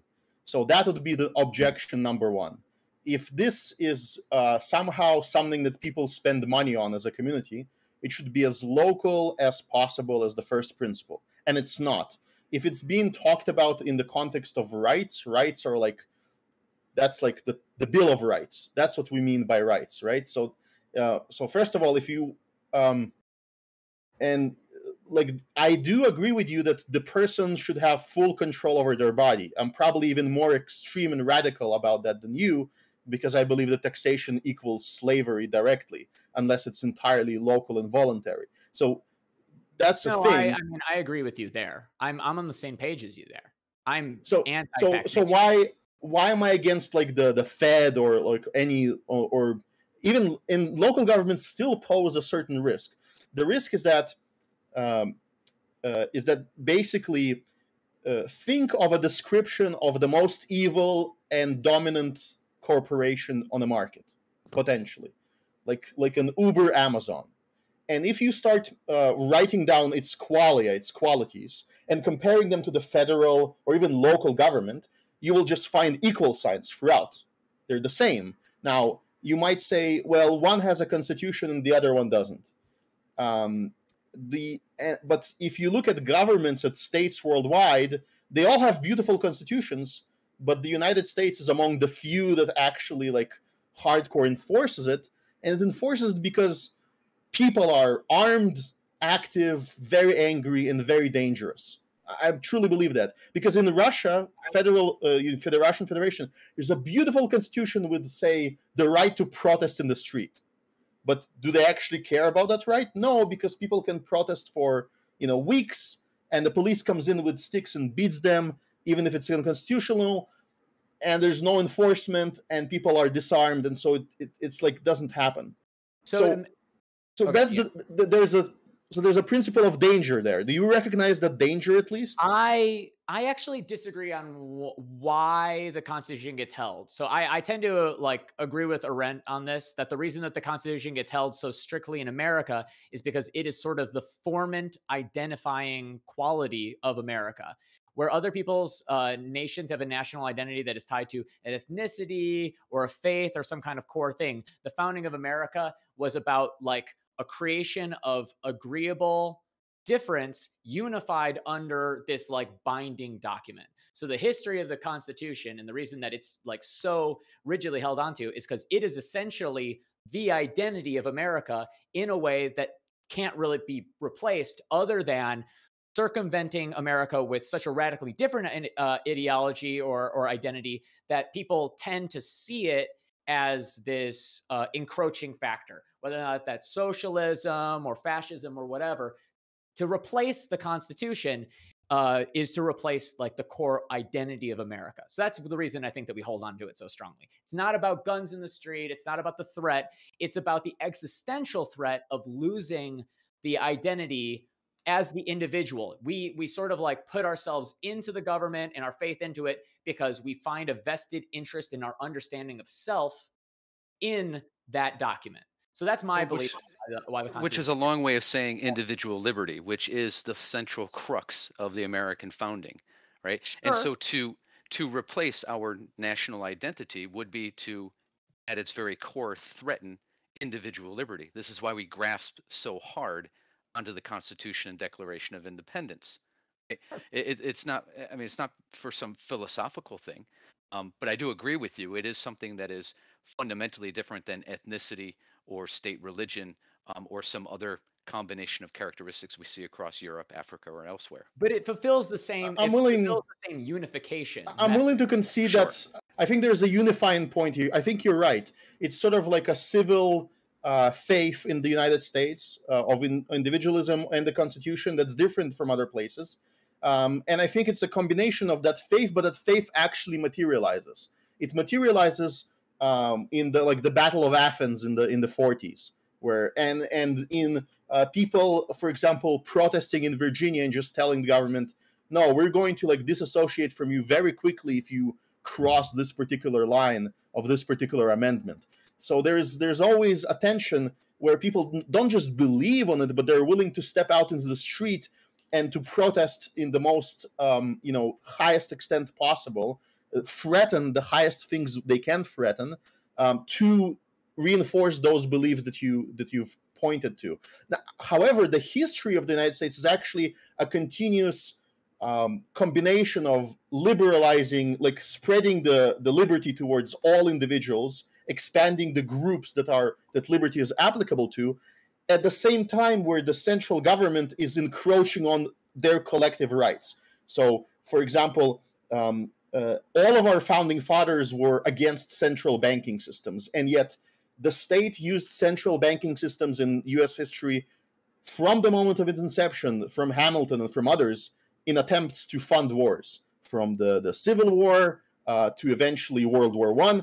Right before World War I, we have another central bank created. And right at the start of World War I, we have conscription implemented, and we still have it. So we still have, any one of us can be legally conscripted into the military. That was unheard of during the time of the revolution. The entire Revolutionary Army was supposed to be, because people really believed in freedom, enough of them chose to fight the British. Not the majority, actually, but large enough minority decided to fight. And nobody was, as far as I understand, conscripted into that army. It was voluntary force. So that's, if you look at that history, and if you look at all the amount of lies that we've been told, and over the last year that we've discovered, over the last decade, I'm less optimistic than you, because partially maybe because I was born in a society where people are not passionate about their freedom, and I can see ourselves gradually slide there over time as less and less and less people protest. So I don't want the idea. I was always hung up on the idea of death penalty and other final things the government can do, because I don't want the government to be associated with them in any way. Right, because you see the potential for government overreach, for systemic government oppression of the people, using state monopolized violence as its tool, as its mechanism of doing so, right? Instead, especially, yes, this is especially dangerous when the state can do it in a compassionate manner. We can say, well, this dissident was suffering in prison, and we've euthanized him. It's funny that even in the Russian Federation, people are so afraid of their government that even though Putin is in power, he's not implementing the death penalty, or maybe he did it very, very recently. I'm not sure what it is right now, but it used to be for the first maybe 12 years of his reign, where he was actually against the death penalty because the public was not willing to trust the state with that responsibility. They trusted him a lot, but not enough for that. We should sort of maybe look at that as a lesson. I don't think that the death penalty is the same thing fundamentally as wanting to end your own life and asking for assistance in it. Like, we know that there's a fundamental difference there, right? Somebody's in a prison as opposed to life. Now, you could say sometimes people feel that way, but then there's the other, like on the other end, which is that one is willing and one isn't. One asks for it and one is forced into it. So when we're saying that the death penalty is something that creates these big issues, it's because it's like the revoking of the right to life towards people due to a certain level of criminality that like breaks trust with the government. But like, if you let people who don't want to live anymore for whatever reason get government assisted suicide, I don't think that they're looking at that, like regular people are going to look at that and think, oh my God, they're killing people. They're going to say, or rather, they shouldn't be saying murder. You can say killing. Killing, that's factually accurate, right? But the whole point on this is that the government is not enforcing an action onto somebody. They're taking the will that is already present in those people and they're enabling it because they are an extension of that will. The government is in a contract with the people that you're aware of. The reason that the government has this power, theoretically, is because the people are submitting that power under a certain set of like agreements. One of them is that you're going to do what we want. You know, that's the sort of demos going on here. And if that's going to happen on like the group level, which is what we have currently, it's always supposed to, as you have these bigger groups, not be trampling on the fundamental core of the smaller group inside. Now, if we're going to say inside of a community, 50 people say, it's not okay for the doctor to help somebody end their life, and the one person is in the middle, I'm seeing a federation within the federation. I'm seeing a community where there is one person acting as a state unto themselves that is then being forced by that community to not be able to end their life. If there's a doctor and a patient and they can find each other, it should be okay. Do I think it's moral? That's its own separate question, as Aiku has presented. And I don't think that that's an interesting question, because I don't really care to project my moral beliefs into the state. I'm mostly trying to figure out, how can we make a state that actually promotes everybody's individual liberty inside of these larger brackets without forcing it on anybody else? Every government arrangement is supposed to try and do the least necessary to undo the fundamental contradictions of cohabitation inside of a space. I think Listen, here's just let doctors here's who are a- willing do it, and Well, I let don't believe that people who are not I don't do think it. that's feasible. I don't think that's feasible because there's obviously limits that, whether or not there's one person in a person in authority and one person in the community who find each other who want to do something. If the community has for whatever reason they have set forth decided that it's against the rules, then it shouldn't be. We wouldn't have that same exact rigmarole that you did about child marriages. Like, oh my gosh, there's just one person. 50 people are surrounding this one person who says, I want to marry a child. But, if they find a religious person that wants to marry them with that child, and, that should be none of the state's or community's business, because, that's a single individual That's not will. analogous, my man. It's not really analogous. There's a lot Yeah, of sorry. one. A child marriage doesn't involve just the suitor and the child. It also Well, involves what if an parents adult of the child, finds a because child? the child is not a self-sustaining Like a doctor finds a patient. No, please, let's stick to the analogy. Listen, there's a problem here, which is the finality. One second. First of all, Pep, did you want to say something?